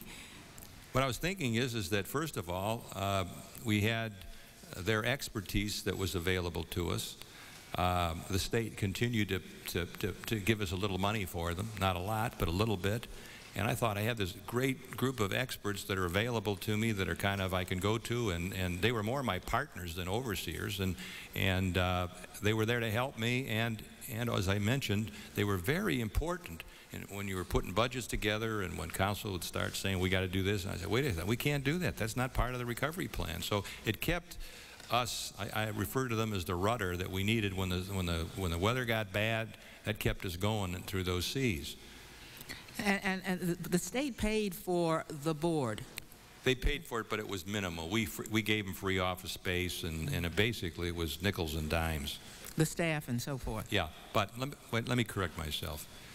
The part of it that they really helped out was, and now that and it's been a long time. In fact, I was on the phone yesterday with Bill Reedy, and he faxed me some stuff to really refresh my memory. The state did pay for the accounting firm, the financial supervisory group. That was at that time Ernst & Ernst. This is Ernst & Young. They did pay for that, and that was a benefit because we didn't have to pick up their costs from the city. And I know that can be a great cost. I'm very interested in the contrast between your testimony and the testimony of Mayor Giuliani, who preceded you, because I asked him about the regrowth of the government, which confronted him when he came into office, and you have testified that the government, in effect, did not grow because the 85% inflation rate compared to the 45% growth in the budget indicates some enormous discipline somewhere. And let me just point out to you one other thing, and I'm glad the members of Congress are here. I went through the deficit reduction of 85 that passed. The cities and the counties paid the price. I lost, not only did I have bad finances in the early 80s, but I lost $79 million of federal money. I lost all the CETA money. I lost half the community development block grant. Revenue sharing went out the window. So I lost the federal money that was available, and then we had the financial problem. And as I said, we had to go to the voters and ask them for additional revenue. But in spite of that, our growth is 45% in 10 years versus the inflationary rate. So these were tough times. You had to replace the loss of those federal funds, though, with local funds. That's right. And part of the reason why that put the pressure on. Some of that was good. Don't get me wrong. I think pressure is good. I think that government too often they don't get the message. I'm going to be talking to AFSCME here at noon. We're the leader in the country in quality management of using quality. We call it quality service through partnership. The public sector doesn't get it in most places. Businesses in my state understand you got to work harder and smarter and do more with less, that you got to bring technology and you got to be more efficient and so forth. And so the workforce here has got to understand that it's not business as usual, and that's why having the management audit is part of this thing, to come in and look at the way things are doing. The other thing I'd advise is that I'd get involved in quality. You've got some federal agencies that are doing real well in quality and some that aren't, but you have to involve, you have to empower the people that are making the decisions to get involved and figure out ways that you can do more with less. The private sector demands that today, demands it. And the workforce has got to understand that they got to be part of the solution and not the problem. And I say those words in all due respect because I don't know what the situation is in terms of the workforce here. They may be the most efficient in the world. So if they are, God bless. Thank you, Governor Ivanovich. Thank you very much. And I would like to recognize the chairman of our full committee, gentleman from Pennsylvania, Mr. Klinger. Thank you, Mr. Chairman. And Governor, it's always a delight to have you here and to give me an opportunity to commend you on the marvelous job you did in Cleveland or doing in Ohio. It wasn't that long ago. I can remember when one of the standard gag line was, the last one out of Cleveland, please turn out the lights. And I think you, perhaps as much as anybody, made that sort of an obsolete line and no longer operative. I thought I'd use this opportunity also to report to you as one of the great country's leaders in the question of unfunded mandates, that we are coming close, I believe, and hopefully today we might actually see an agreement between the two bodies on that issue. And that would lead me to the question, was that in terms of your stewardship in the city of Cleveland, were unfunded mandates imposed by either the states or the federal government a part of the problem that you had to deal with? First of all, Mr. Chairman, I want to thank you very much for your leadership on unfunded mandates. Without your work last year and this year, we wouldn't be where we are today. And I really appreciate that. The interesting thing in those days was the money that we were getting that was cut off. What happened was the deficit became larger. Congress became more creative in how they were going to fund some of these mandates. And as you well know, today that's grown, at least in Ohio, to about 12.5 cents of every dollar spent for mandates. And if you don't do something about the current mandates that cities have, and I'm urging you to do that after you get this done, we want to go back, and your regulatory bill that you passed in the House I think is great, and I've talked to Senator Dole about doing the same thing. But get back and look at some of this stuff. But as I say, by 98 it'll be 25%. The fact is that that wasn't the problem that it is today for the cities. But and I have no idea of what impact mandates are having on the district. Somebody might be interested to look at that to see maybe there's an area where you might let up on some stuff that might make some money available to them. In fact, one of the things that really you ought to look at from a big picture point of view is that if we're talking about cutting back, and I know you're going to cut back on programs for state and local governments, we know that's going to happen. But one of the ways that you can help free up some of the resources is, first, don't pass more unfunded mandates, and second of all, get rid of some of the stuff that's there that would free up some of those dollars so that we can deal with have some more flexibility on the local level. And I think you heard me talk about the police officers. I mean, if Columbus didn't have 12.5% of their dollar going for mandates, they could take care of their own police officers. What the dickens is Congress providing police officers for? That's a local government function. So I think that what needs to be done is to start to sift some of this stuff out and see where, you know, indirectly or directly, you can maybe help the situation in terms of legislation or maybe even some government regs. I think you put your finger on it. I mean, the proliferation of unfunded mandates really is a fairly recent origin. I mean, it really wasn't a problem until you know, more recent years, but it certainly increased exponentially in a very short time.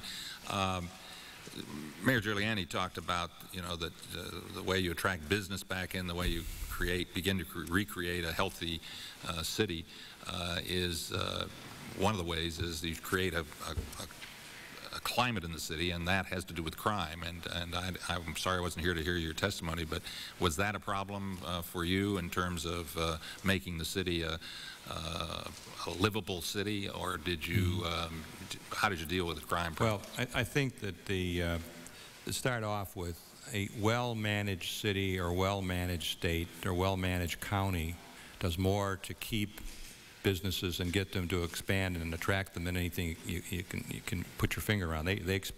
That's, you start with that. I think in the area of police protection, we had an absolute paradigm. We went from a situation where I went to a meeting, my first meeting, neighborhood meeting with the chief of police, and we got dumped on like I've never been dumped on in my entire life. The chief was ready to jump up, and I put my hand in his bill hand. I said, "Put my hand. We're here to listen, chief." And what we did was we went to town, and we developed police community relations committees in all of the districts where we had citizens come in once a month with the district commander to talk about the problems in neighborhoods. We established, we had an auxiliary police in the city, but they'd been neglected, so I punched that up, gave them money, gave them uniforms, eliminated the adversarial relationship between the regular police department and the auxiliary police.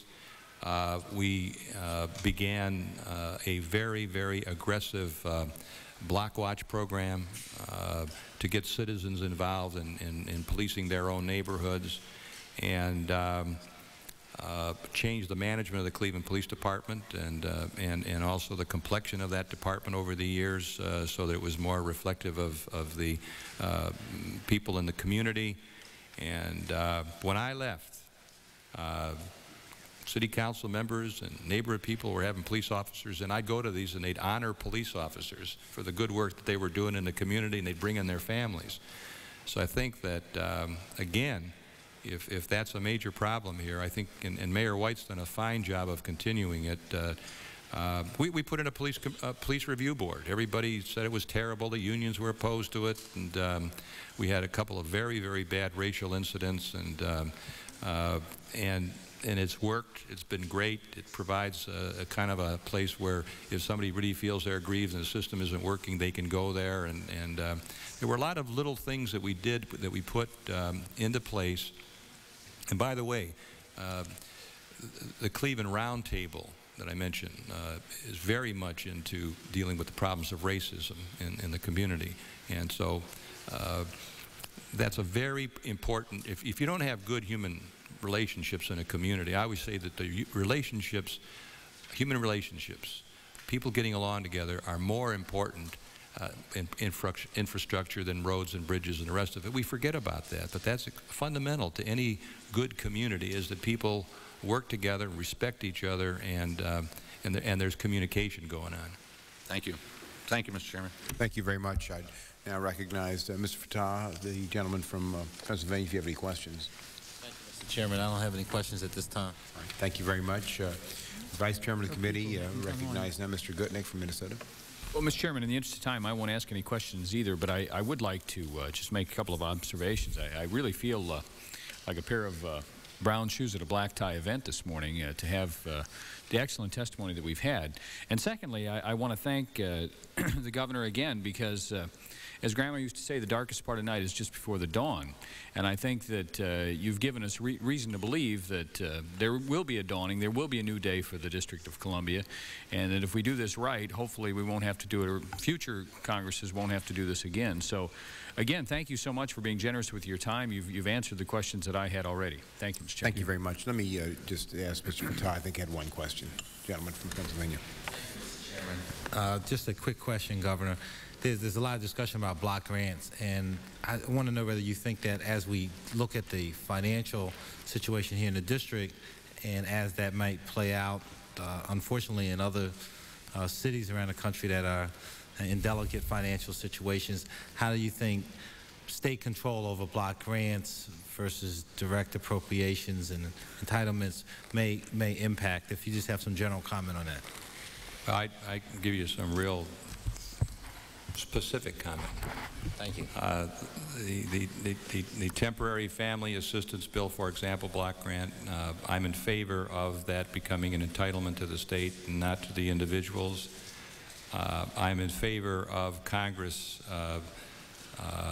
not prescribing how we spend that that Congress give us the flexibility so that we're able to take those dollars and use them and work harder and smarter and do more with less and not have to get waivers like we have to do today in order to utilize those dollars in the most effective way.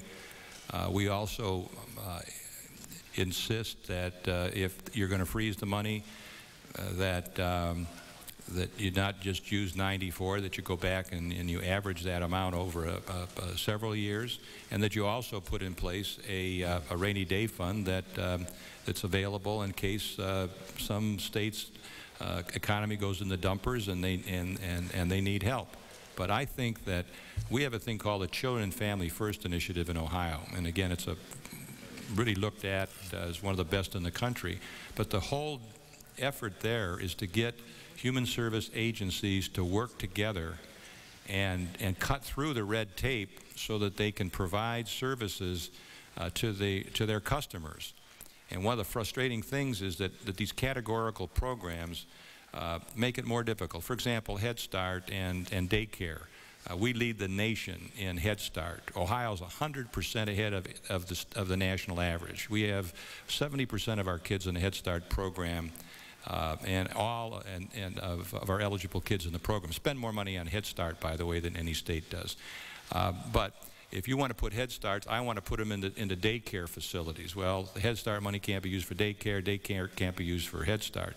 If you could take some of these programs and meld them, I think you can get a much bigger bang for the buck than you're getting right now, and do a better job of taking care of our customers.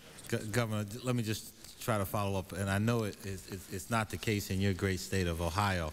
I come from Pennsylvania, and we've had you got a new great governor, by the way. We've had over the past couple of decades, and it's been reported in the literature, perhaps to exist in other places around the country, something of an anti-big city bias in state legislatures as part of the kind of normal political discourse that sometimes takes place.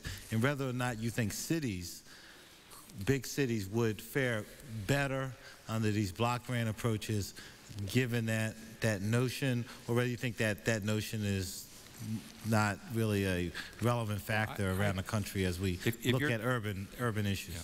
If you're talking about our customers, okay, the counties in Ohio run the human service program. A lot of the money comes through the state, but in effect they are the ones that administer the program, and this is where we've established our Children and Family First initiatives. I really believe that if we could blend this money and look at where the needs are and have the flexibility that we'd like to have, that we can do a better job of taking care of our children and families than we're now doing today. And I mean that sincerely. It's got nothing to do, I mean, I just think that we can take your money and spend it better than what is being spent today if we have the flexibility. But I don't want, you know, who's eligible, how long, and all. Let us worry about it. And, you know, we're the laboratories of democracy. And I'll just, you know, if there's a good program out there, you want competition. I'll try to steal a program that Tommy Thompson has in Wisconsin, or my wife kicked off our Help Me Grow program. We got $600,000 from the private sector, and the state's putting $700,000 into a major program to reduce infant mortality.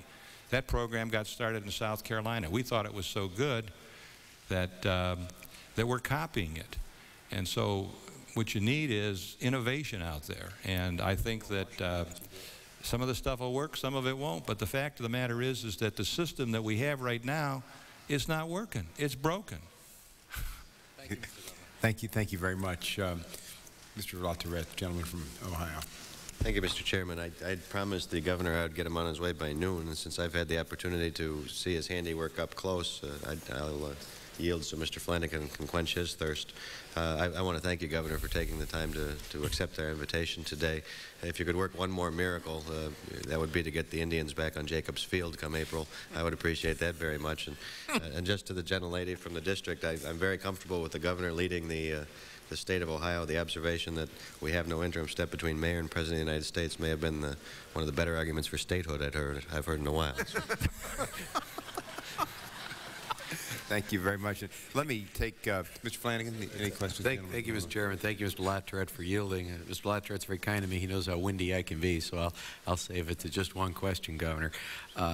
We heard earlier in your testimony a very interesting use of the advisory board in a firewall, a political firewall with the city council that might not want to do the recommendation, and a strong leader standing up saying, no, this is the plan and we've got to stick to the plan. That, I think, would certainly have efficacy here, depending on the shape, size, and flavor of the board that we may use here. I was also very interested to hear about the Cleveland Roundtable, and I was wondering, over and above its advisory capacity and a sounding board for economic and social issues, does it have any formal function over and above that, and does it complement the Financial Advisory Board in any way? No, it had no connection whatsoever with the Financial Advisory Board, but it did give the people who live in the neighborhoods instantaneous empowerment where they felt they were shut out of the system. And it was through the roundtable. They've got a very, very aggressive program in improving race relationships in the city of Cleveland. A little offshoot of it was really kind of interesting, is that in the area of jobs, we had a lousy labor management reputation, and through that group we created a thing called Work in Northeastern Ohio, where we got middle echelon labor and business leaders into school talking about communication and quality, and that helped today I think if you talk to business, they'd say it's got, Cleveland, Greater Cleveland has a good business labor environment. And see what else. Got involved in our housing programs, in working with our Cleveland Tomorrow group to get them to start to invest in housing in the neighborhoods. In fact, Cleveland Tomorrow provides money to neighborhood organizations for the expertise they need to take advantage of the various programs that are out there to do housing. It's another thing, if you come to Cleveland today, Mayor White's done a fabulous job. I think there's probably more new housing in Cleveland today than probably any other city in the country because of these partnerships that have been set up. So that the roundtable is not just a chowder society, it's a group of people that come together, and if there's a problem, and it also deals, well, here's a real good example. We had a big racial problem at Cleveland State University, and they just couldn't resolve it at the university, and the roundtable stepped in and provided the leadership and the table where people could come together to resolve that problem. So that it's just an outstanding institution to have in place. It helped us, encouraged our work with our police community relations committees, and very, very helpful. It sounds like, although lacking a formal function, it sounds relatively indispensable to the overall plan for the future of Cleveland as it was seen then and as it is now. And that's indeed encouraging, being that government doesn't always have to take an active hand, but in an advisory level for financial, economic, or social reasons, the community can come together and provide leadership on levels such as these, which turn out to be indispensable. I thank you, Governor, and I thank you, Chairman. I yield back. Okay, Governor Voinovich, thank you very much for your willingness to appear today on such short notice. And I know that Mr. Latret was instrumental in contacting me. He deserves this committee's thanks, and tell you he's an outstanding product of Ohio, doing a great job here for us. We appreciate having him here and on this subcommittee. I think your story should inspire the people and the government of the District of Columbia rather than frighten them. I'd also point out to anyone who fears the presence of such a board in the district that you were so wounded by your service as mayor that you went on to be governor and voted almost by acclamation last November. So we wish you well in your future endeavors, but thank you very much for your testimony today, and it really has enlightened us as we move through a very, very tough next few weeks in working through this legislation. So, well, I'm glad to be here, and I'm genuine when I say if somebody on the committee wants to get in touch with me and plug in with some folks that know a lot more about this in terms of the details, I would be more than happy to do it. Thank you very much. Thank you. I'd be very interested in being in touch with the governor with respect to that business roundtable and the what appears to be an extraordinary contribution that they made to the city's recovery. Thank you. We've got the names, and we'll be in contact with them. Thank you very much. I might just mention to you that your good friend Carol Hoover. Carol was the genesis. She's the one. We went to Detroit. It's really, Mr. Chairman, with your permission, Carol Hoover is one of our great leaders. In fact, she's now president of the Greater Cleveland Growth Association, which is our Chamber of Commerce. But Carol had encouraged me to create that urban roundtable, and we went to Detroit to copy what they were doing in Detroit. And the irony of it is that I guess 3 years ago, Detroit invited them back to Detroit to tell them how it's done. So Carol really has the and knows how that works. Thank you. Thank you very much. For our next panel, got a truly distinguished panel to discuss the original New York crisis and how it was dealt with. First of all, we have former Governor Hugh Carey as a 7-term member of the House of Representatives, who's born in Brooklyn, New York, graduated from St. John's University and St. John's University Law School. Represented the old 12th Congressional District in Brooklyn for 7 terms before he was elected the 51st governor of New York on November 5th, 1974. And as governor, he was the architect of the financial plan that averted the bankruptcy of New York City and began a sweeping program of fiscal reform and economic development to restore the state's vitality. His extensive tax reduction program in excess of $2.5 billion was the keystone of restoring New York's competitive economy in the 1970s. He instituted the I Love New York program and founded the Empire State Games. Nationally, he was a spokesman for regional concerns and a proponent of comprehensive programs for urban and industrial revitalization, and he founded the Conference of Northeast Governors. In 1991, Mr. Carey was chosen by his fellow governors as the first chairman of the National Institute of Former Governors and was reelected as chairman through 1994. He is a director of MediTrust, Inc., First Albany Corporation, the China Trust Bank, and Triarch Companies, and is currently with the W.R. Grayson Company in their Government Relations Division. And we also have Ned Regan, who is the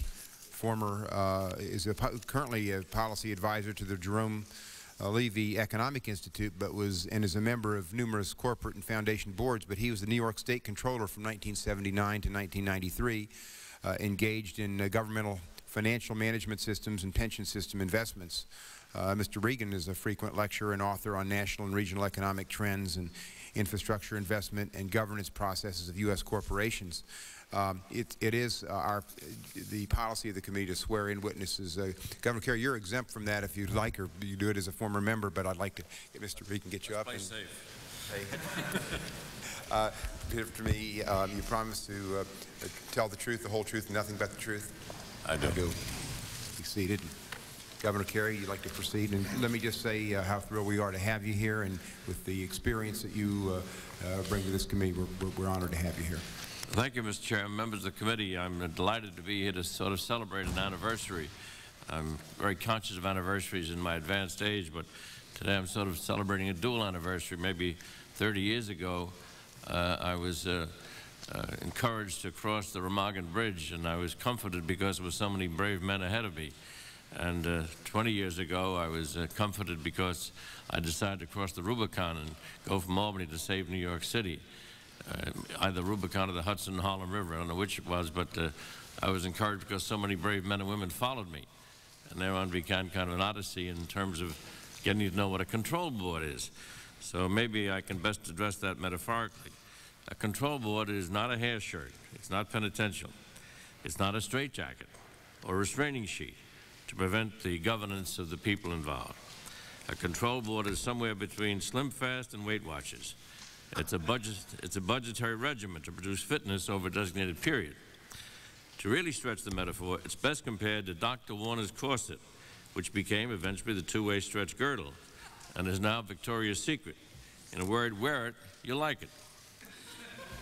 I've provided the committee with a chronology, a compendium of all the steps. It's a rather deep document. It's very weighty.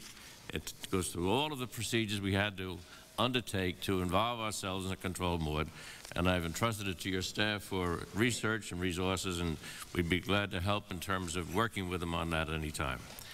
I trust that the circumstance which led to New York City's condition in the 70s are rather well known to the committee. New York had an immediate cash flow shortage of over $750 million, a budget gap of over $3.6 billion. Credit markets were closed to the state, and the city condition threatened to affect the credit of the state, which was being safeguarded by the then controller, and worried even that office. So joblessness was a major problem in the 70s, and very severe in big cities like New York and indeed Washington. But there's one job nobody wanted, and that is to be the person responsible for the rescue plan for New York City. As a result, as a governor with some discretion, I decided that the best way to do it was not to do it alone. And as Mayor Giuliani has said, Governor Voinovich, the best deal is to bring together a coalition, the private sector, labor organizations, nonprofits, and voluntaries, and do it together. In other words, in our days of hardship, we formed that kind of partnership or coalition that was really modeled on the wartime experience of Harry Truman. My history tells me that when we faced the peacetime conversion in Harry Truman's term in office, he didn't do it alone. He reached out, grappling with the problems of lack of resources and wartime economy, needed to shift gears to a peacetime, shall we say, a worldwide leadership role. He did it with the $1-a-year men. Harry's $1-a-year men came to Washington, stayed long enough to get the job done, and went their way. That's the way we did it in New York City as well, using the Truman model. It was bipartisan. It needs to be bipartisan. For instance, the governor was chairman, but the mayor of the city was on the board. The control of the state, the control of the city, members from the private sector, members from labor, a professional staff headed by an executive director. Now, how did the board conduct itself? As chairman for 8 years, I can recount. The sessions were friendly, forthright, often turbulent, frequently humorous, but constructive. In 8 years of dealing with several budgets toward recovery, we achieved consensus and never heard one dissenting vote when it counted. Where did the board come from in 1975? Well, President Gerald Ford, the White House, and Treasury Secretary were Republicans. One part the Democratic governor, 2 parts state legislature, 1 Republican, 1 House Democratic. For the benefit of the record, let me refer to the involvement of President Ford and his staff in 1975. Contrary to misleading reports, President Ford never told New York to, quote, drop dead. Rather, he and I agreed we had to have a plan that would work so the city and state would not become chronic invalids depending on federal support. Strengthen the unit of government, work it out, and then back away and let it work out its own future resolution with a reinforced kind of structure. We worked out a seasonal loan plan under the guidance of Bill Seidman, advisor to the White House. Same Bill Seidman, who then lately headed up the FDIC, which is an outstanding performance record. The implementation of the SLA, that's a student loan, or rather the seasonal loan agreement, was headed by Secretary of the Treasury, Bill Simon, whom we often refer to as Simon Legree. Bill was tough but very fair. Time would not permit me now to note all the other federal officials involved, but in the next administration under President Carter, Roger Altman, as Deputy Secretary of the Treasury, became our mentor, and he was most effective and helpful in those difficult years. Yes, President Ford helped us again in securing passage of the required legislation in Congress with only one onerous stricture. President Ford looked me in the eye and insisted that all documents involved in the loan agreement would provide that my personal guarantee would be on those documents and my signature. So at one time, I was a guarantor for $3.6 billion with interest. 2 comments. 1, we paid the principal and interest in 6 years, and during that time, at least on paper, my signature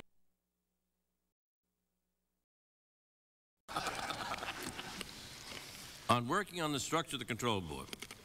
I have given the committee a compendium, all of the operations involved, including the founding as well of what became a rather famous organization, the Municipal Assistance Corporation, known as Big Mac.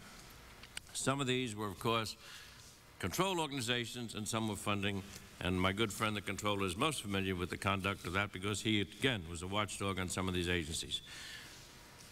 We have a heroes list, we have a heroines list of people that came forward and served on that board. The private sector was heavily involved, private sector in labor, private sector in management. And I can go into those names, but candidly, everyone in New York with those names has gone forth to the private sector, and I can encourage you, when you go to the private sector, they're all in the 6- and 7-figure earnings capacity now. It didn't hurt them. They learned a lot, and they went forth to make their fortunes. I have even spoken to the longest-serving member of that board, Mr. Stan Schuman, who's still on the board after these 20 years, and he has agreed if you want him to come as an expert and tell you what it's like to serve on a board for 20 years. I don't expect this board will last that long. I hope not. Indeed, we're planning a reunion of our group in April. In the course of our discussions, they've all agreed that if you want them to help, they'll be here to do it. They do not mind coming to the District of Columbia.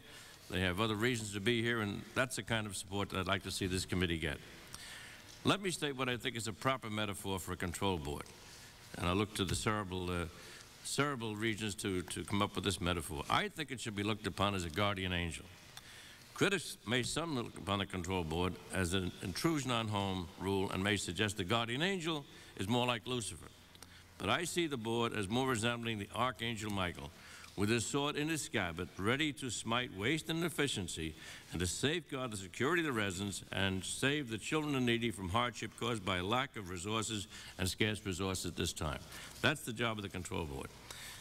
In no case in 20 years in New York has any mayor ever raised a complaint or charge of intrusion on the conduct of the city. In fact, as I heard Mayor Giuliani, he said he only wished that his predecessor had used the board more or had access to the board to safeguard the financial plan from those excesses that began to creep into the plan because times were rather good and payrolls began to edge upward, and if the control board had taken a closer look, perhaps New York would not have had the difficulty that Mayor Giuliani faced.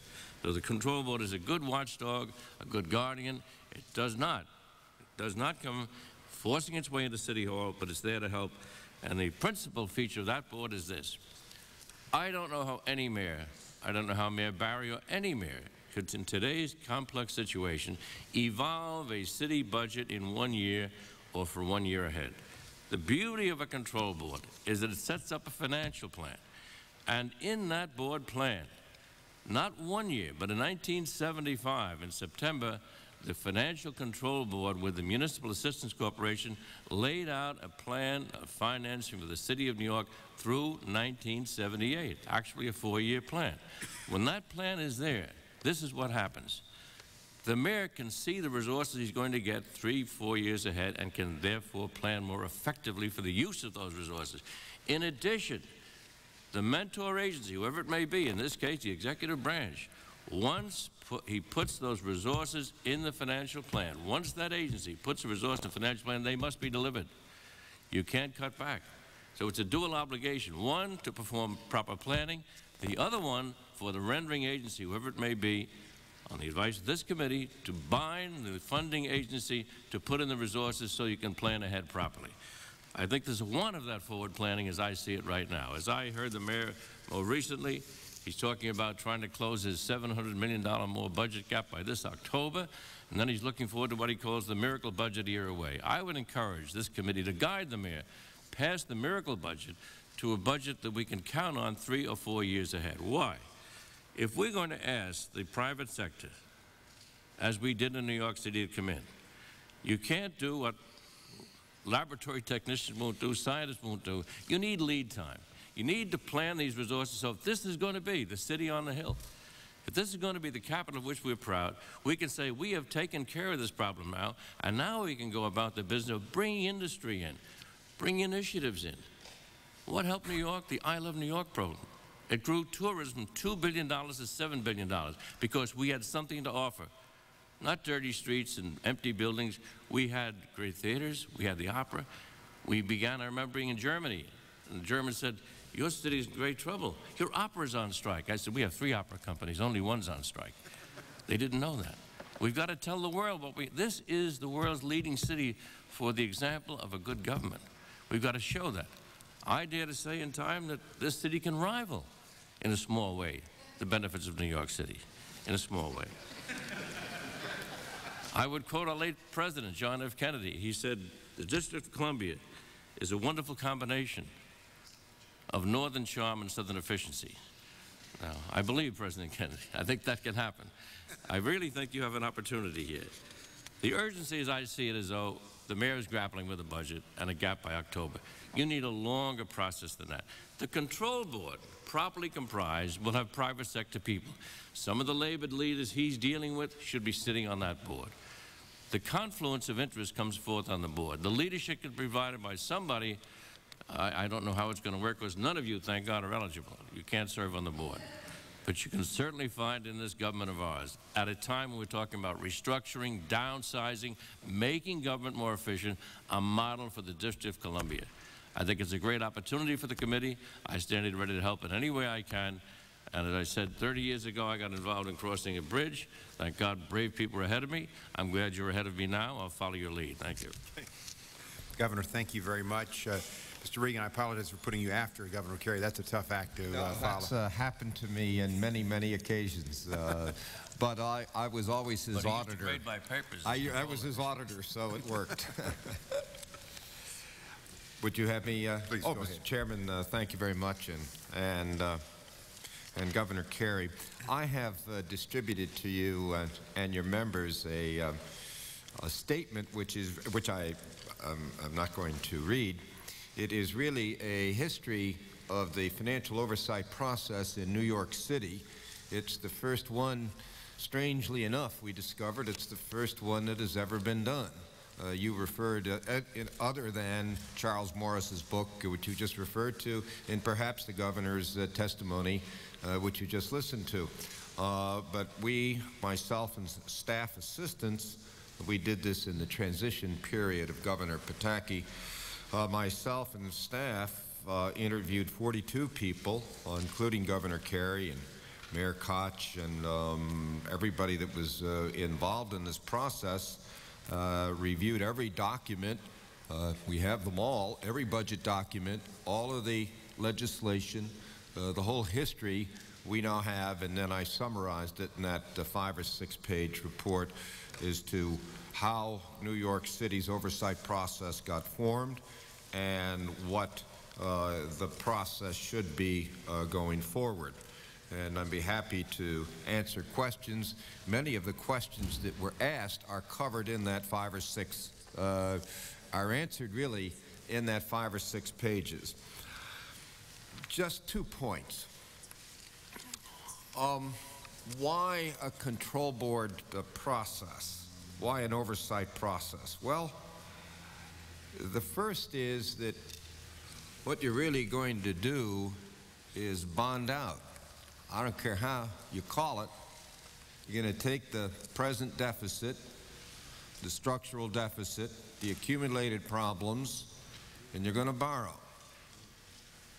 Or the city is going to borrow. And that means, as it did in New York State, as it did in New York City, as it did in Cleveland, as it did in Bridgeport, and any place else where this has been done, that future generations are going to have to pay the principal and interest and are going to have to pay for the problems created by others who came before them. And if you're going to ask future generations to pay 5, 10, 15, and 20 years now, you've got to guarantee them that this will not occur again. And you've got to guarantee them that this cure is permanent. That is the trade-off you make with the people that have to pay the debt service in the coming 10 to 20 years. Kind of a second reason it seems to me you do an oversight process is that it reflects about how government really works. And I've spent 27 years in government, so I have some feel for it. There's action in government when everybody's backs are to the wall. That's when action occurs. Well, an oversight process or a control board has the effect of moving the wall up to their backs. Then things can happen. That's the democratic process. That's just the way it works. You force people to do things that are very difficult to do without either the wall at their backs or their back to the wall. And of course, you create an environment among the electorate, among the constituents, the stakeholders, the unions, the citizens. You create an environment that change is absolutely needed and change is required. So the fact that you have pretty much, as I understand it, Mr. Chairman, and your other colleagues resolved the idea that you're going to move ahead with an oversight process is commendable. And now it seems to me it's how does it now work, which is my final point. In New York State, there were 3 agencies, and we've only mentioned one here, though the governor now and then looked over, as he, of course, had a habit of doing, wondering what his auditor was going to say next. And that, because the auditor, an independent auditing agency, while not as important as a control board, which I'll touch on in a minute, is a vital, vital, vital part of the process. Absolutely, I don't know how you do this in this great city without having, and I would go so far as to say, an independently elected auditor. Whether you call it auditor general, whether you call it controller, or whatnot, or whatever the label is. That's one of the agencies that seems to me it worked well in New York, and you would want it here. Actually, I took over the office of controller from Arthur Levitt Sr., who had established the parameters of this office, and for years to come, following both when Mr. Levitt was the controller and then myself, we were known as the one true source of accurate numbers.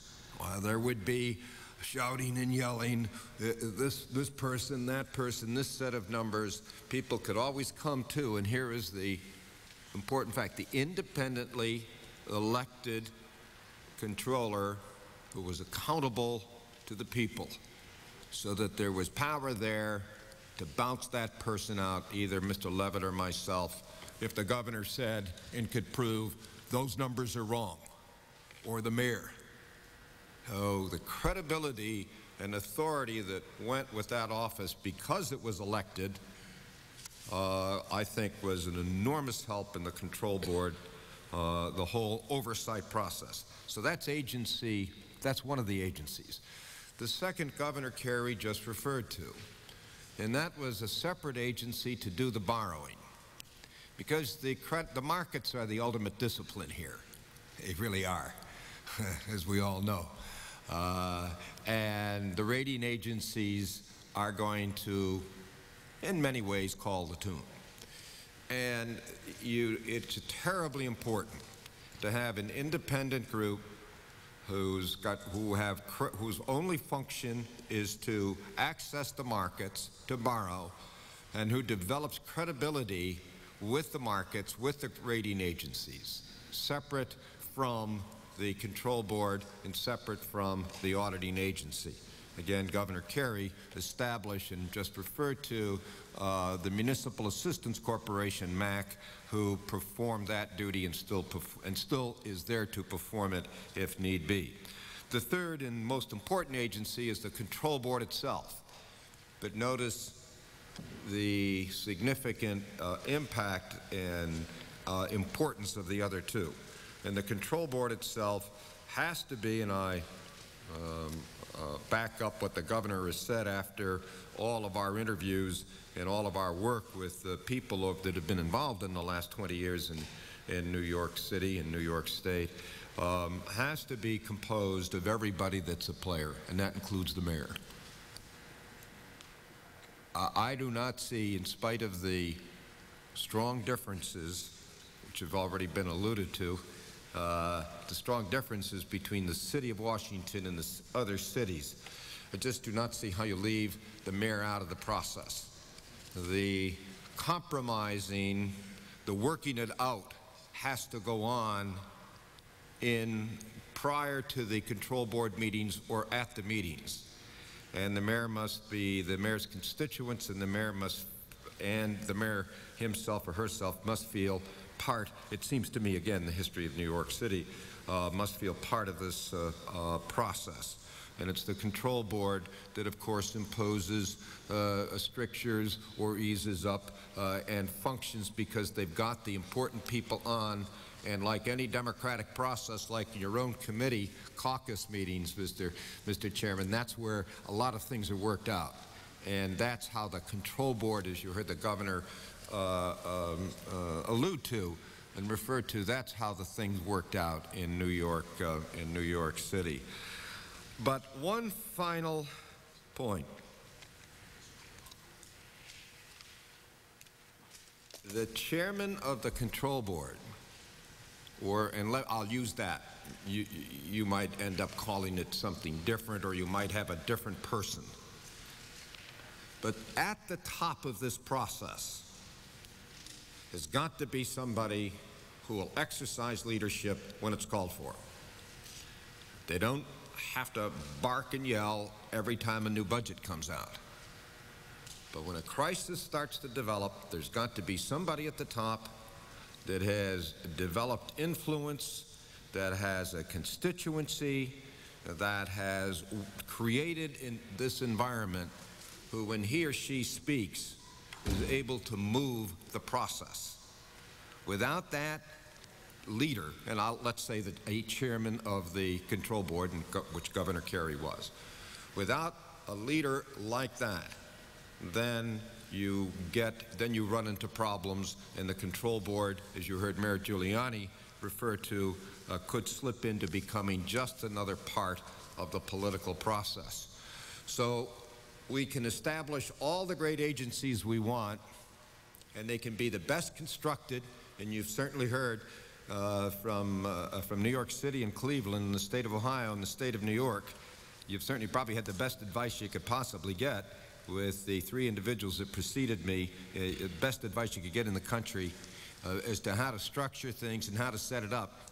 But without somebody at the top who understands both the numbers and understands the public and understands how to exercise public policy in a political environment, without that, you will continue to bump into difficulty. And that's my testimony. Mr. Regan, thank you very much. Going to go down to questions, and I'll start by, first of all, thanking you very much, both of you, for coming here. And I think, once again, you give a lot of encouragement to the process, that this is a process that may look very dark right now, but New York came out of it very well, and you probably got some liaison and some cooperation between groups that had never been there before this crisis. Governor, let me ask you, you had probably the most varied control board of all of the ones we have looked at, because you had a wide representation on it. When the final decisions were made, were they often split decisions? Were they 4-3? Did they come down along any lines? Would you care to share any comments on that? As Controller Regan said, there is a consensus that develops, and I could go down a list of tough decisions: a ceiling on the city budget, a moratorium on additional taxes, dismissals of thousands of municipal workers, elimination of positions, a city budget and freeze on new hiring, a suspension of wage increases, an increase in the transit fare, the imposition of tuition in the city university for the first time in the history of the city and state, significant reduction in the capital budget, appointment of a special mayoral deputy for finance. A professional came in to help the mayor. Big, tough decisions for everybody. Every one of those passed without a dissenting vote because, as the controller said, you thrash these things out in the political atmosphere, but you look at the future of the body which you're trying to govern. You say, for the long pull, we've got to take care of this city. We've got to take care of the District of Columbia. And I suggest to you, it's a very, as I say, trying process. But as Governor Ivanovich said, and as Mayor Giuliani says, you're surrounded by a private sector that wants to help you. Come in and help that decision process. It's extremely important to bring in those business heads. And I mentioned them in passing over the course of years.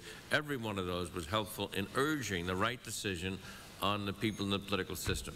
So the political system works better when you have this consensus, and it can be achieved. Even though, as I said, we had Democrats, Republicans, we had labor leaders sitting there, and the labor leaders will challenge the business people to come up with the right answers.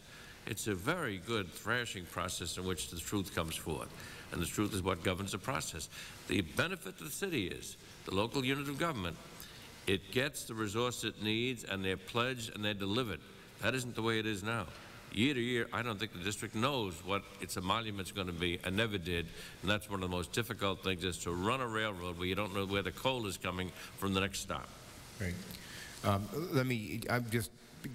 Governor Carey has given over a number of his public papers and addresses on this issue that will be included in the record. And I very much appreciate you doing that, because I think from both of you giving us some of the substance behind these decisions over the years is going to add to our record as we draft this legislation and move it through the Congress. I just want to quote, I was just thumbing through this, having received it this morning, but from some testimony that the governor gave back in 1975, where you talk about New York City was the city with the strongest municipal unions in the nation. The toughest. But you had a wage freeze, which I think had been unheard of. Give-backs. And give-backs. And then the unions invested their pension funds in the various securities which we offer them. With the largest construction industry in the nation, in the city, you put a freeze on new capital construction. In the financial capital of the world, you couldn't borrow money without going through this. City couldn't borrow money. So it shows a tough time sometimes brings some strange people together for the good. But I think as we look back, we'd have to say this was really one of the successes in this country, one of the creative successes. On the borrowing, I've noted, I think, some statements by Dr. Norton, a great neighbor of ours in New York City during other heydays. And she's pointed out that the benefit of this control board is that over the period of time, it'll reduce the cost of borrowing. And those monies which are earned by the city by a better credit rating and a reduced cost of borrowing can go to the benefit of children, of the elderly, what's needed in the city. You don't give the money to Wall Street if you have a financial plan which lowers your cost of borrowing, then the money is there for the neighborhoods. Okay.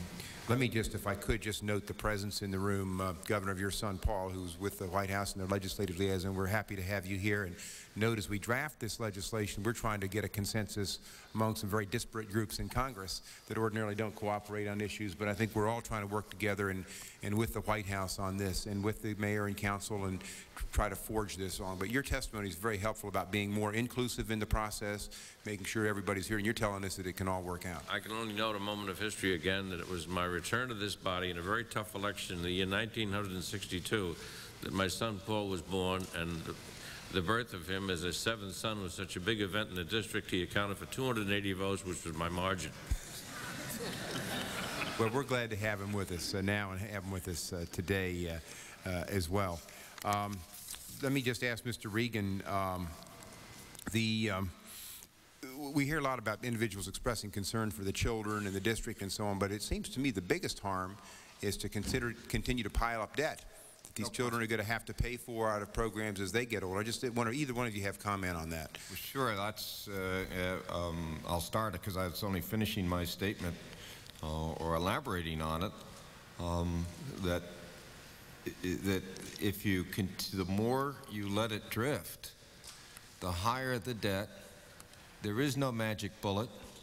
There are good solutions. You've heard about them. But the first thing you do is stop the bleeding. Very first thing you do. You just cannot let it go on.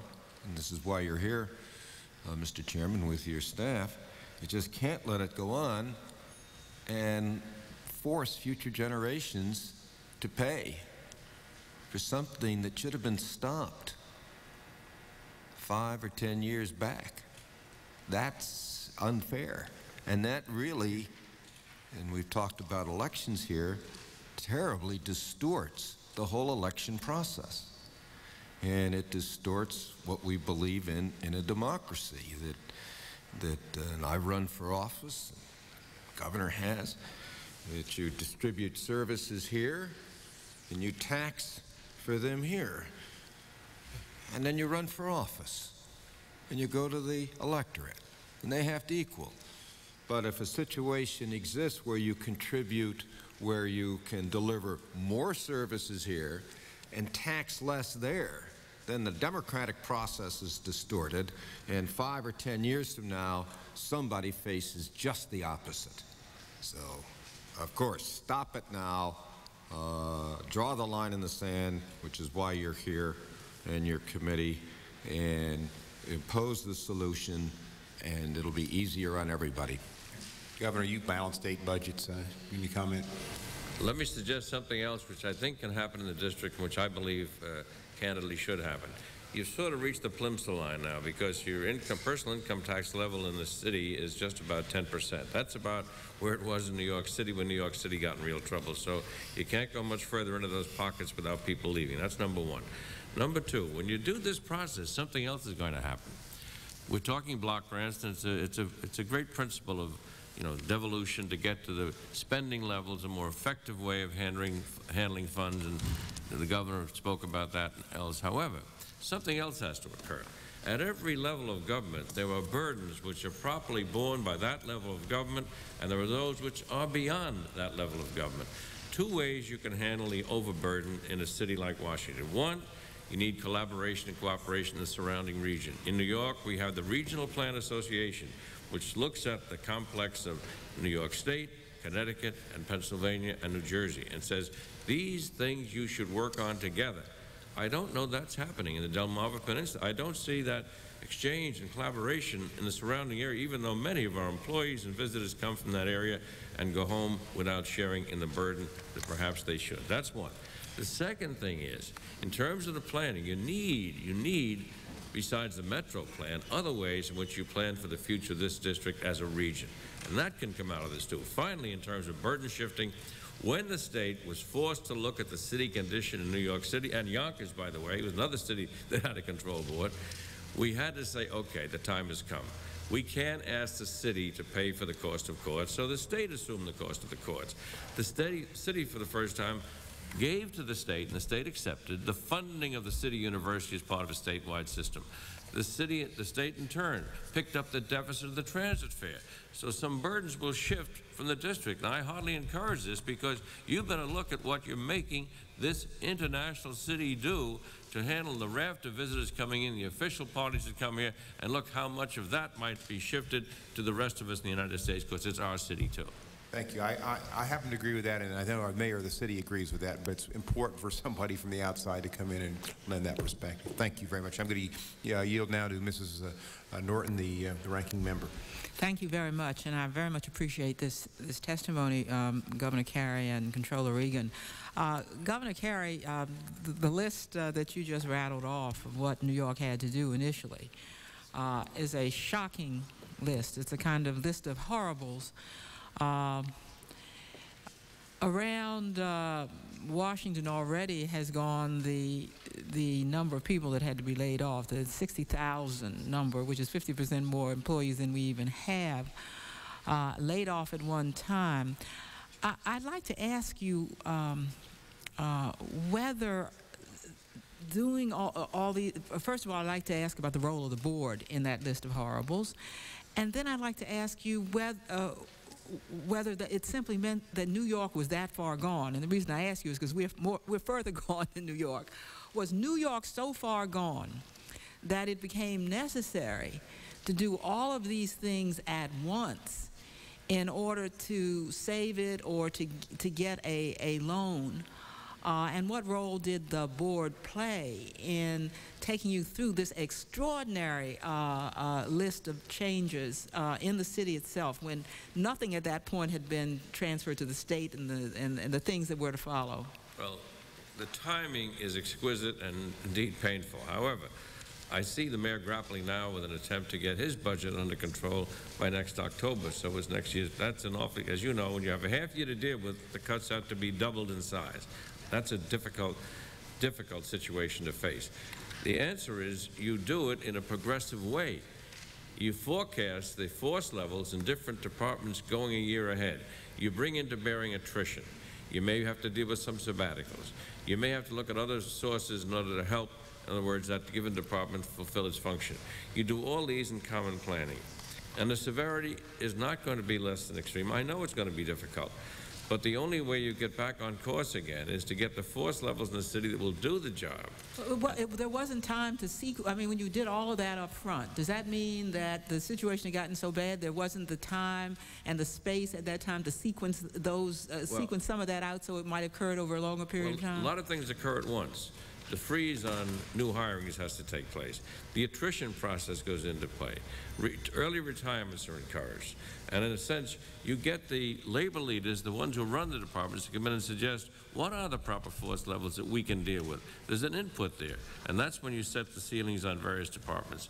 In terms of productivity, there are gains there. Those productivity gains belong to the workforce. If they can show productivity gains, it will bring down the cost of doing services, less overtime, or maybe a little less generous pension plan. That goes to the benefit of the plan instead of laying people off. All those things take place. But Governor, those weren't on your list. The things like the tuition in the city university.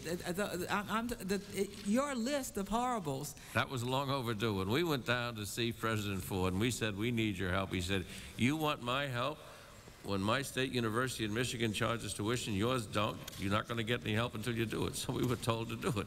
And by the way, we have offsets. The tuition assistance plan for needy students offsets those cuts. So nobody's denied a college education, as you well know in New York City, for lack of means. That's the way it works. So there are offsets that you get as benefit when you impose tuition. The transit fare had to be done, but out of that transit fare increase, we got stability in the system and put $6 billion into improving the transit system. So we have a better system now, as you have in Metro here. So there are offsets and gains as you begin to impose, as I said, these strictures. Yeah, that's part of the planning process, which the mayor can't do alone. Your point is an important one, though, that in order to get what you needed, you had to, on your side of the ledger, come up with a number of very strict changes for New York City all at one time. Because the city had fallen into a pit. And the old rule in holes is when you're in a big hole, stop digging. You're getting deeper and deeper. So we had to say, that's it. The hole is too deep. And that's why we had to do these. Thank God, District of Columbia is not in that condition yet, but it's going to get there if you don't step in. I'd like to ask Mr. Regan, Controller Regan, about a part of his testimony that reads, if you change the name, it says the District of Columbia. It says, New York City's mid-1970s fiscal crisis was characterized by enormous short-term debt, huge unfunded pension liabilities, and severe operating deficits, all worsened by years of shoddy accounting procedures and fiscal gimmicks. Anybody who's been in the District of Columbia for the last 2 seconds recognizes that as a description that we've heard over and over again of the district. I'd like to particularly ask you about the unfunded pension liability. We have a huge unfunded pension liability. This was handed on to the district at the time of home rule by the federal government. Almost all the growth has been in interest and actuarial interest, actually, from what the government handed us. What did New York do about its unfunded pension liability in particular? With the help of actuaries, it was another one of the problems you can add to the governor's list. It was done all at the same time. There were actuaries hired, and contributions had to rise, and I think that was amortized over, in the case of the firemen, 40 years, and others that weren't as bad, perhaps a lesser period. Once again, and it was just it became part of the whole package, and I would echo the governor's words. You get all of these things done at once, and it's painful and traumatic, and there aren't enough words, I suppose, to describe what goes on. But when you hit the critical mass, and then everybody starts to give a little, you get it done. So it was simple. It was, again, it's kind of the bonding out illusion. Future generations had to pay for the mistakes of those in the past. But it was worked out. Perhaps, perhaps an enactment which occurred during my terms in Congress, which is now in being, can be of help to you. Because I understand what you mean when the Congress went for home rule or modified home rule, whichever you call it. Those unfunded pension liabilities were there before under the aegis and jurisdiction of the then federal government. And those are being carried on the city's budget now. I recall that the ERISA program was put in effect more than a dozen years ago. Where was ERISA? ERISA applies to the private sector, but why wasn't some function of ERISA directed to the city situation in the district and seen to it that the pension funds needed to fund out pensioners and retirees were properly provided for? Somebody was asleep at that switch. Maybe we go back to the federal government and say, you were on the vigilance set at that time. You didn't perform your due diligence. Help us get out of this particular one. Maybe that can be done. Of course, at the same time, benefits maybe on a two-tier basis that seem a little rich. Again, that goes into the pot and has to be adjusted. Oh, on that note, we had a Kinsel Commission, again from the private sector, an accountant and auditor who was very familiar, an actuarial expert with the Union Carbide Corporation came in, and the governor had to face the recommendation of the Kinsel Commission, and they were adopted. And to put a ceiling on reform pension, you couldn't enrich the pension by taking holiday time and bulking it in. Lots of reforms came in. I'm painfully aware of those because there's a Tier 3, which gives the least pension benefits in the history of New York State. The governor was put in Tier 3, and I've had to work hard ever since to offset the fact my pension is so niggardly. Well, like you, Governor, the citizens, the workers of the District of Columbia have already agreed to very large modifications in their pension plan and have already agreed to a two-tier system for new employees, but as of yet the Congress has not stepped up to do its part. Right. Well, I'm aware of that.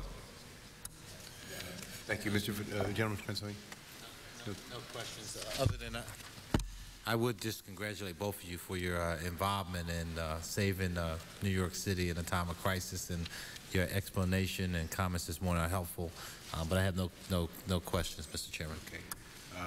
Gentlelady from Michigan, Ms. Collins. Thank you, Mr. Chairman. I don't have any questions, but I have read the testimony, and I thank the gentleman for coming to help us out of this debacle that we're in. And as I said at the hearing last week, that perhaps what we learn here will help the other cities throughout the country, in particular my city of Detroit, Michigan. I still don't know what the answer would be with people using and enjoying all of the services of a central city and then going home to the suburbs or the surrounding communities where our tax base has fled, where the middle class has fled, the jobs have fled.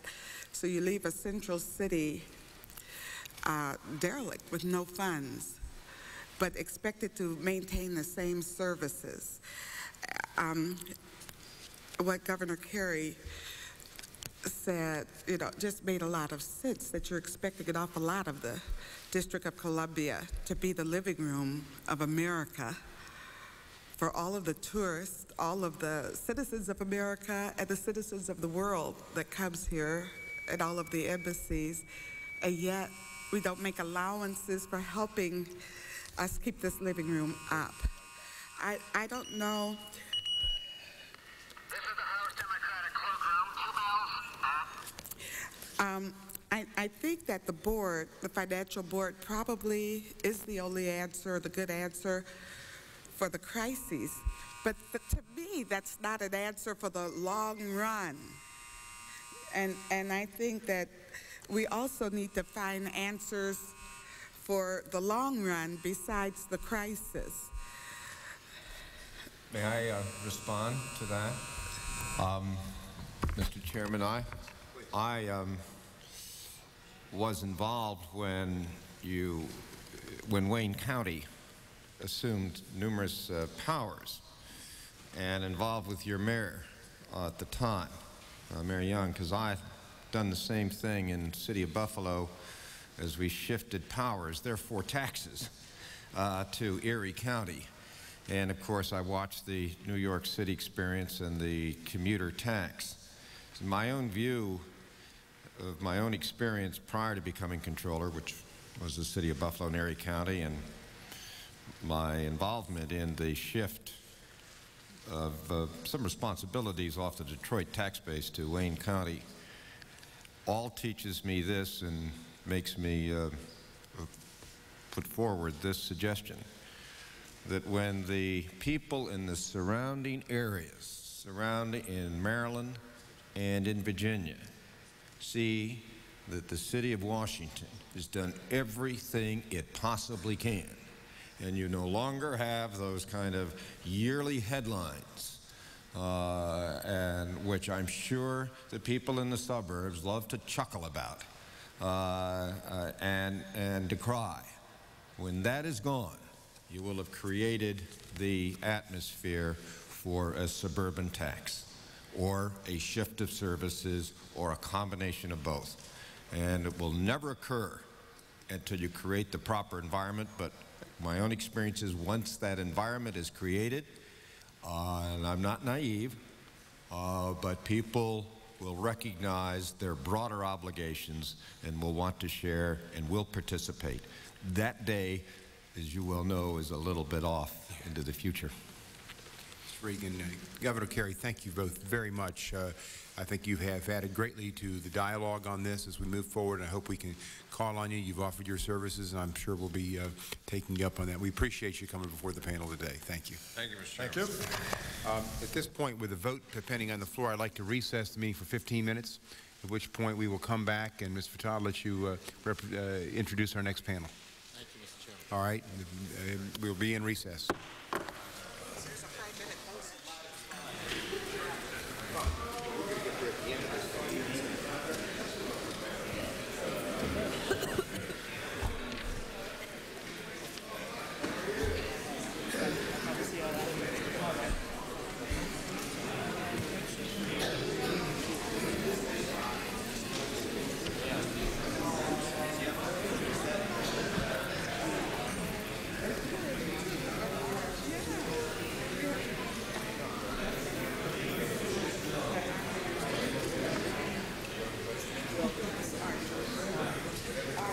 This congressional hearing on financial control boards will continue in just a moment.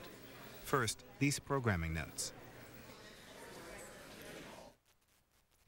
On C-SPAN's Sunday Journal, Senator Rick Santorum on Senator Mark Hatfield's committee chairmanship. Now, if we don't have an agenda, then leadership doesn't mean anything because you can go and do whatever you want, and that's leadership.